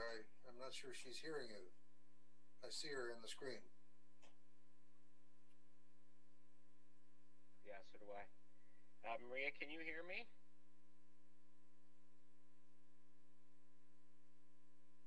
everybody else hear me? Good. Maria, can you hear me here? You're still on mute, so.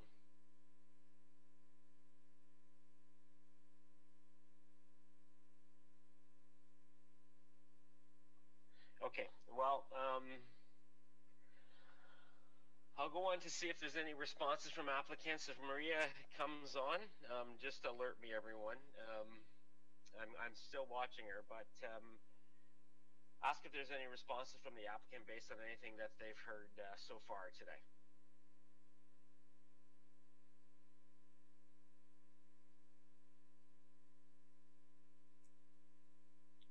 Okay. Steve? Yeah, Mayor Linton, I don't want to get into there was a lot of good points, and I understand and appreciate and respect a lot of what was said today, and I too have shared those same sentiments, and I understand that you believe that it to be a more dense subdivision proposal or intensification more beyond than what you would think for a single family home that you have enjoyed building, but the property does warrant it, and we can fit it within the zoning requirements that are consistent with the neighborhood. And our reference to Burnett Court wasn't so much about the housing or the style of housing, but that it is consistent with the street fabric. So at some point in time in the history of development on this side road 19, somebody saw it as good intentions to create on a parcel similar to ours a cul-de-sac. And this is what I've decided to do. And I believe that the number of units that we're proposing for the site are really respectful and sensitive to the area and the neighborhood. And I appreciate all the concerns that Francis had brought forward with regards to the tree and the lighting, and I respect that. And what this vacant land condominium allows me to do is to propose or put in infrastructure or lighting that could be sensitive to night light and astrology and the birds and any of the wildlife that you're referring to. And similarly to your backyards that enjoy the deer coming in, a lot of these homes will not change that direction. As Miss Octavia had mentioned, that there's no boundaries for wildlife. Well, you know, that's all part of it, and this is the opportunity for other people to enjoy that too as well. So and Mr. Crab brought up lots of good questions and points with regards to the traffic, and as everybody does. But this project with 16 units is relatively minor in consideration to what we could have put on this subdivision in being consistent with provincial policy. And this site is certainly not the catalyst for any further works or requirements on Highway 6. It does appear, and it is obvious, that I'm a community member too, and I drive that route, and my office is up in that north end. But there's been a lot of limitations just recently of this past summer. That being, of course, the bridge was out in Elora, so I found myself going on Side Road 19 more frequently. BD Line had been closed for the better part of 2 months while they were doing reconstructive work, which would have forced a lot of traffic out onto the balance of Side Road 19 and that intersection. There is obviously, and I'll attest to this because I've experienced it myself, is a shortcoming of driving skills that is seeing people cut into that center median area for the turn signals. And I agree, but I think there are solutions that can be made, and there's certainly traffic consultants and engineers that can offer that sort of service to the municipality, and of course the engineering company that works on behalf of the municipality. There's some smart minds there, and they can figure it out, and there is opportunity to do that. So those are just some points that I thought I'd get at least the opportunity to speak to on it. Now, as part of affordability and people talking about affordable homes, this is not the opportunity. This property is not the opportunity to be creating homes, affordable homes. What I've done by providing 16 single-family homes on this property has made these properties, these homes more affordable to purchase. Because if I was to break it up into 1 or 2, as being suggested, the value of those homes aren't as affordable when I can provide 16 on it. And the sizing of the houses that I'm proposing are consistent with what Francis had mentioned. 1,300 to 1,400 square foot homes. A lot of those plans that you did see are 14, 15, 1,600 square foot bungalows. And I think those are certainly respectful of the consistency of the housing in that neighborhood. So I hope that sheds a little bit of light in my direction. And we did spend a lot of time and effort as part of a consulting team to figure out what was the best proposal to bring forward with this site. And I thought I was being very sensitive and respectful to the neighborhood. So thanks very much. And I appreciate everybody's comments. They're well-founded, and we certainly are, as a team, prepared to take them into consideration. So thank you.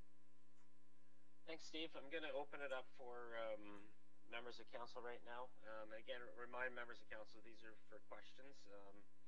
Again, we have no decisions to make today, so this is for questions that you have of these applications. So let's go around the room. Councillor McCrae. Thank you, Mayor Linton. Through you to Stephen Wright. First of all, I appreciate the fact that you're proposing to provide mostly bungalows, because we definitely have a shortage in our community for bungalows. I hear from a lot of seniors who want to downsize that we don't have enough bungalows, so that may actually reduce prices for bungalows. My question is, listening to the residents' concerns about trying to save existing trees, I'm looking at an aerial photo of the site and I see sort of a line of existing evergreens along the west side of the property. Is there any chance of preserving most of that by maybe possibly shifting your whole street location and housing slightly more to the east to allow more of those trees along the west side to be saved? Is that possible?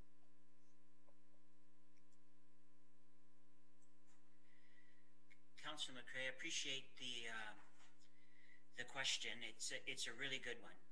There are quite a few limitations that will prevent us from moving the street to the east. There are consideration for buffers to what is considered conservation lands or the green space that we're all referring to. And the location of the street was well thought out in the sense of how we could essentially bisect the area that was developable while preserving and keeping all the balance of the property consistent with its natural elements. The fencing that we're talking about, or the fence row on the west side of the property abutting Francis's property, we have been truly respectful, or at least I am trying, and I think my consultants will attest to this.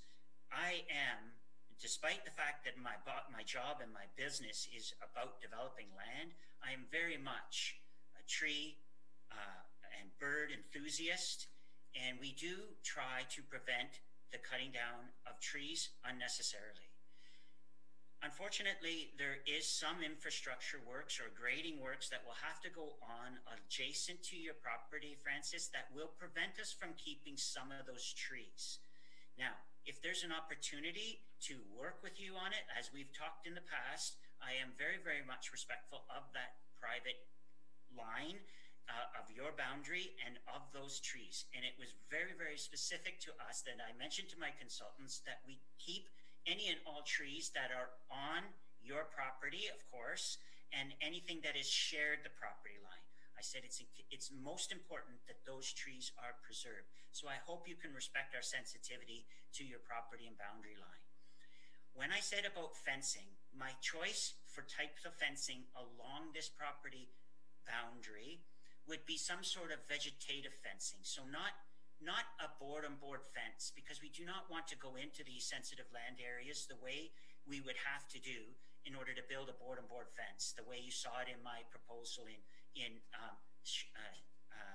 Highland Ridge, which is not quite downtown, Octavia, but it is by the Shoppers Drug Mart.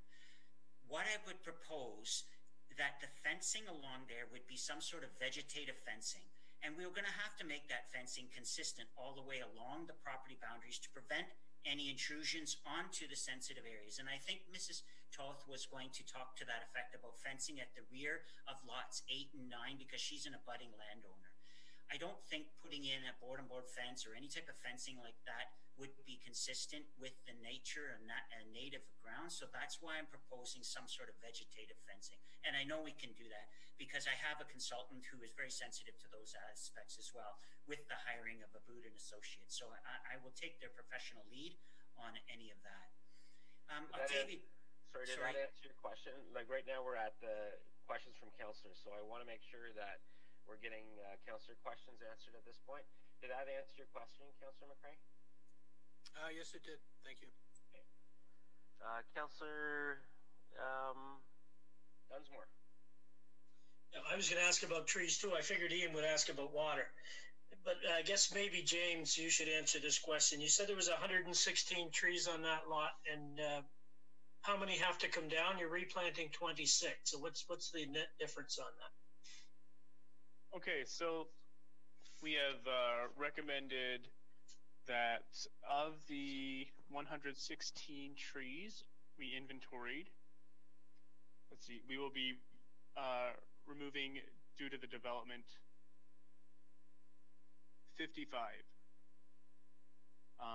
There are also some trees that are in poor condition or dead, and also some that are actually 21. So there are 4 that are removed due to condition, and 21 that are dead or in poor condition that are also in conflict with development. So that the quick math there to help you out is 25 trees that we inventoried would be preserved. That doesn't include trees that are in the past the wetland boundary. We knew we couldn't get in there, so we didn't inventory those. So that kind of northeast corner, we didn't quantify what was there, and it's not getting touched. So there's still a lot of green space on the property that will remain intact, and within the buffer for the wetland, it's a no-touch buffer. So we don't have to worry about. Well, I mean, trees in there will not be removed. We may have to do some grading within a certain distance of the trees, but we can certainly mitigate those impacts pretty easily. So yeah, I mean, in total, we're keeping 25, which means a total removal of what's that, 80, 89? Okay. And I was glad to hear Stephen say that fencing, he would look at vegetative fencing, and maybe we get some trees back in there and some hedges back in there. My last question, Your Worship, if I may, the concern about the wells, I always have concern about wells and water. So is somebody monitoring these wells? Whose responsibility is it?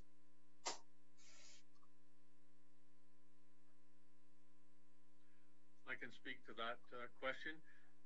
There has been a geotechnical study done on the property, and there's 3 monitoring wells on site right now. We've been monitoring water levels for a year and a half, so we are aware of the elevation of the water. Moving forward, prior to construction, we would have to do some additional studies to discuss dewatering during construction, but that would be short-term dewatering, and as part of that, we would be reaching out to any wells within a potential impact zone to monitor them during the dewatering, but that would be short-term dewatering construction. Councillor Kittredge?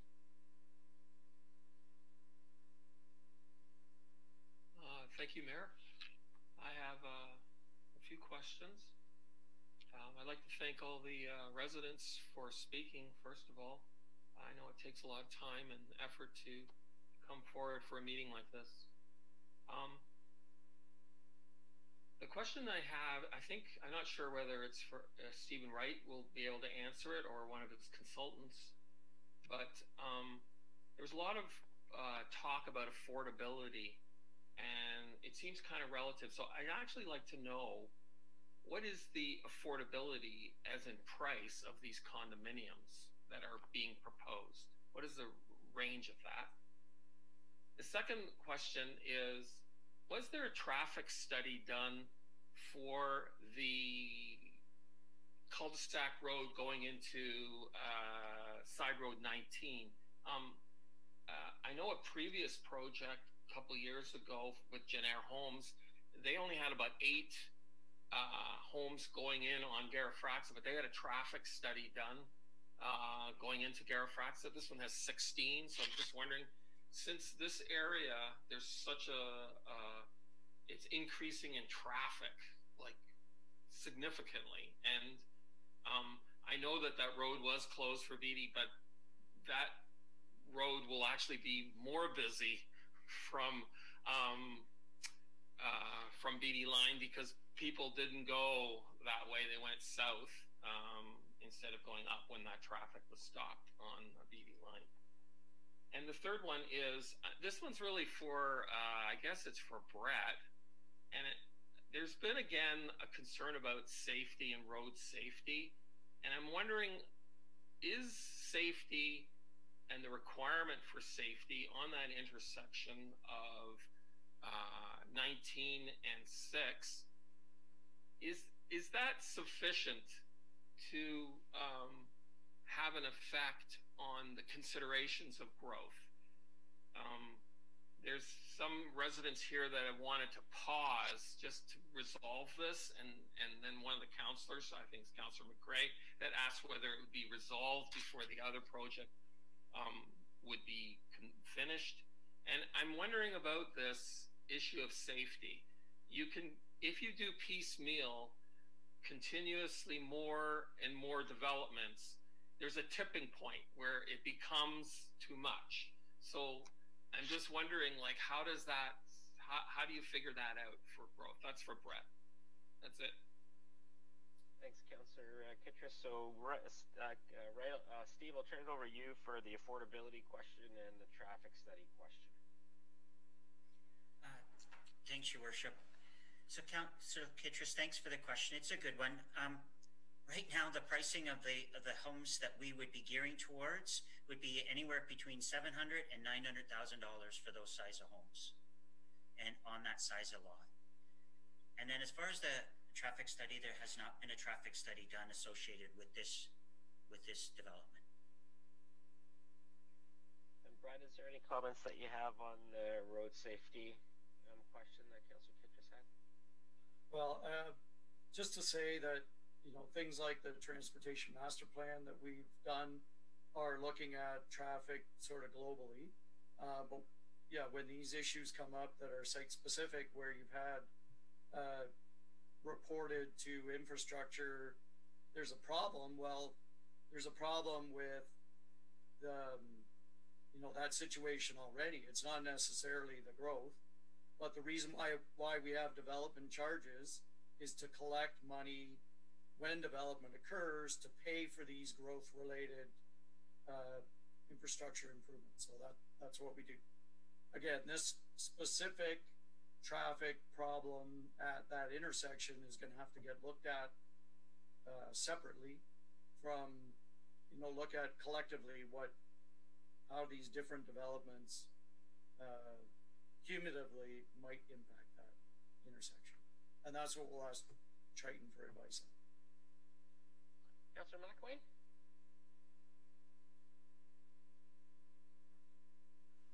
Thank you.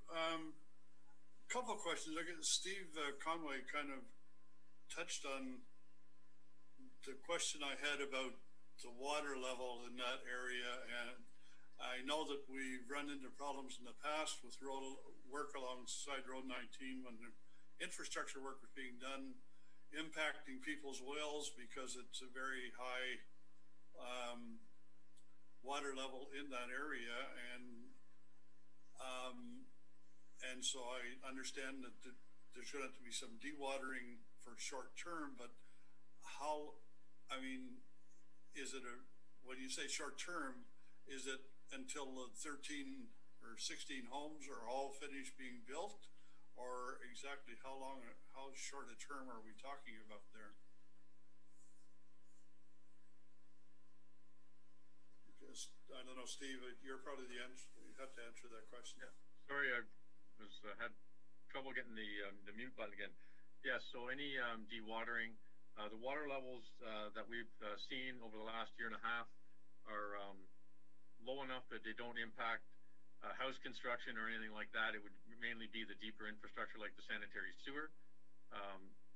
So So that would be for the duration of the installation of the sanitary sewer. And of course, we would have to do a more or a stronger hydro-G study to determine the distance that might be impacted by dewatering and which wells would fall within that zone of influence.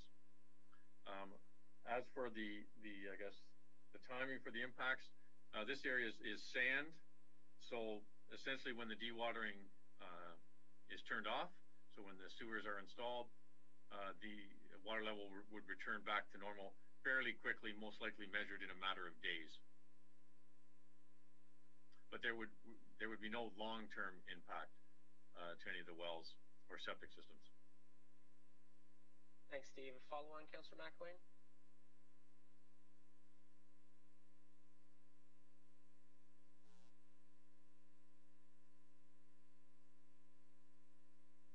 The councillor's on mute. Yeah, I know. Councillor McElwain, you're on mute. I guess somebody else did that to me. Yeah, I just the water would return within a few days because it's sand, as you said. But the actual work being done, are we talking like a couple of months of dewatering? And what kind of impact can the well owners expect during that period? What would be the backup plan while they are impacted?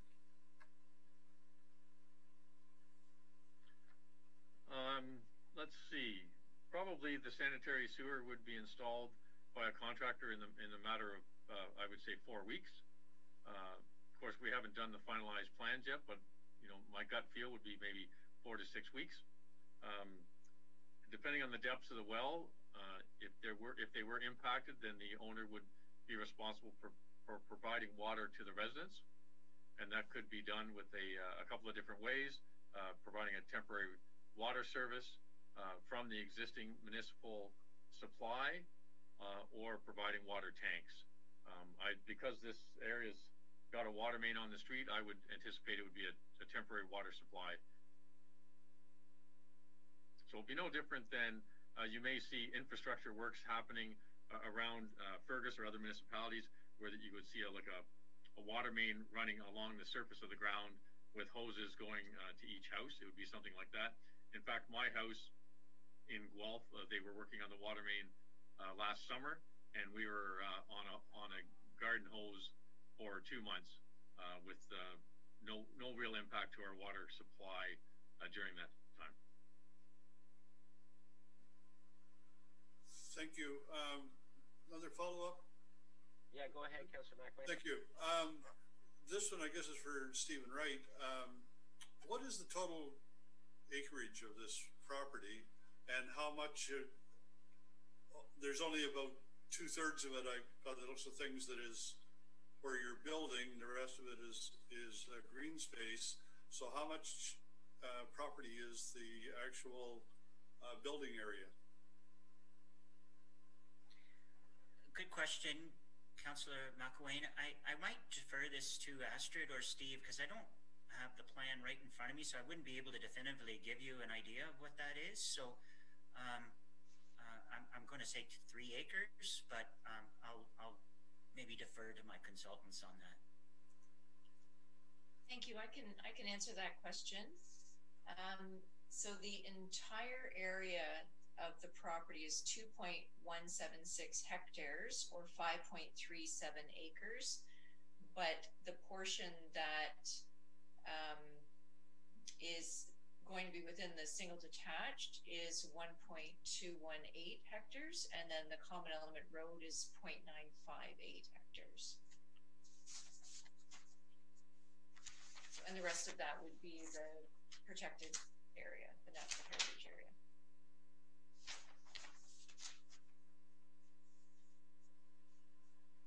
Thank you. Councillor Van Leeuwen? Thanks, through you, Mayor. There's not a lot of extra questions to be asked here, but I would encourage the residents to continue to work with Mr. Wright and his team on this. This really is the point of a public meeting, to bring bring the developer and the neighborhood together and to listen to concerns. And I know that Right Haven has always been there to also listen and to develop appropriately. So I thank you for allowing us a question, but I think the other councillors have really gotten into the depth of all the details so far. So thanks. Councillor Foster? Thank you, Mayor. First of all, Mayor, I'd like to just acknowledge Octavian and also Francis and Paul for their interest and for speaking to us today. See a common theme there. All three of them, and I think as well Maria Toth and her husband Gaber. I had a number of long talks with Gaber before he died, and he talked to me about moving to this area probably 25 years ago, and he did that as the other citizens did as well. People are attracted and more attracted to this area because you got 2 and 3 and 4 and 5 acre lots. In this case, this lot has 5 acres. You've had only one house on a 5 acre lot. Francis's lot, I believe, is 2 acres or thereabouts. Gaber's is and Maria's also 2 to 3 acres. So I think what I'm hearing here, and I understand this implicitly, is we're talking about the peaceful enjoyment of property as the area was laid out initially. And I think, Mayor, my question really is for Stephen Wright and also for Astrid. Astrid spoke about compatibility, and Francis spoke about eight homes backing onto her home. I'd like to talk about compatibility here, Your Worship, and so I guess my question is, how can we possibly consider that, on an entire streetscape of 2 to 5 acre lots, how can we suggest that 16 homes on one lot is compatible with the existing streetscape? Astrid, can you help me understand that, or Stephen? I think I heard them respond to this already, but I'll give them the opportunity. Steve or Astrid, who wants to speak to this? So I can jump in. It's Astrid. Okay, Astrid. Compatibility has a very specific definition in planning, and it doesn't mean exactly the same as. What it means is they can coexist harmoniously. So, and that is, we have single detached homes proposed next to single detached homes. We're going to work hard to preserve trees and have buffers and landscape fence, etc., and meet all the zoning requirements for setbacks. The owner is not applied to change the zoning here. This is the zoning that is in effect on the land when you purchased it. So, and some of the other references and the lot sizes may in fact relate back to prior to services being extended to this area. And so that's why there may have been additional restrictions as far as setbacks and lot area, minimum lot area requirements. The services are here now, and I think that we will see that intensification, and hopefully it'll be sensitive intensification such as this being proposed. But we will continue to work through these issues that we've heard today and with staff. So, thank you.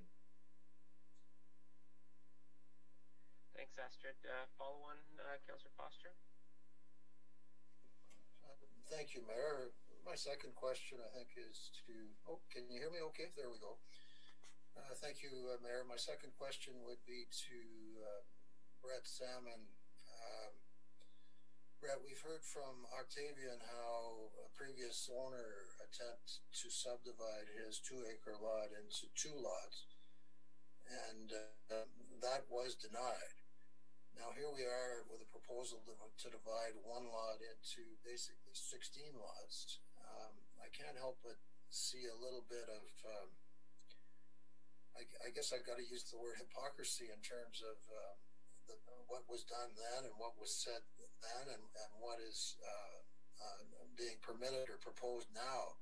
can you help me understand, Brett? How could we turn down a proposal to divide a 2-acre lot in 2 lots, and now and turn that down, and yet here we are considering a proposal to divide 1 lot into 16, and we're considering that.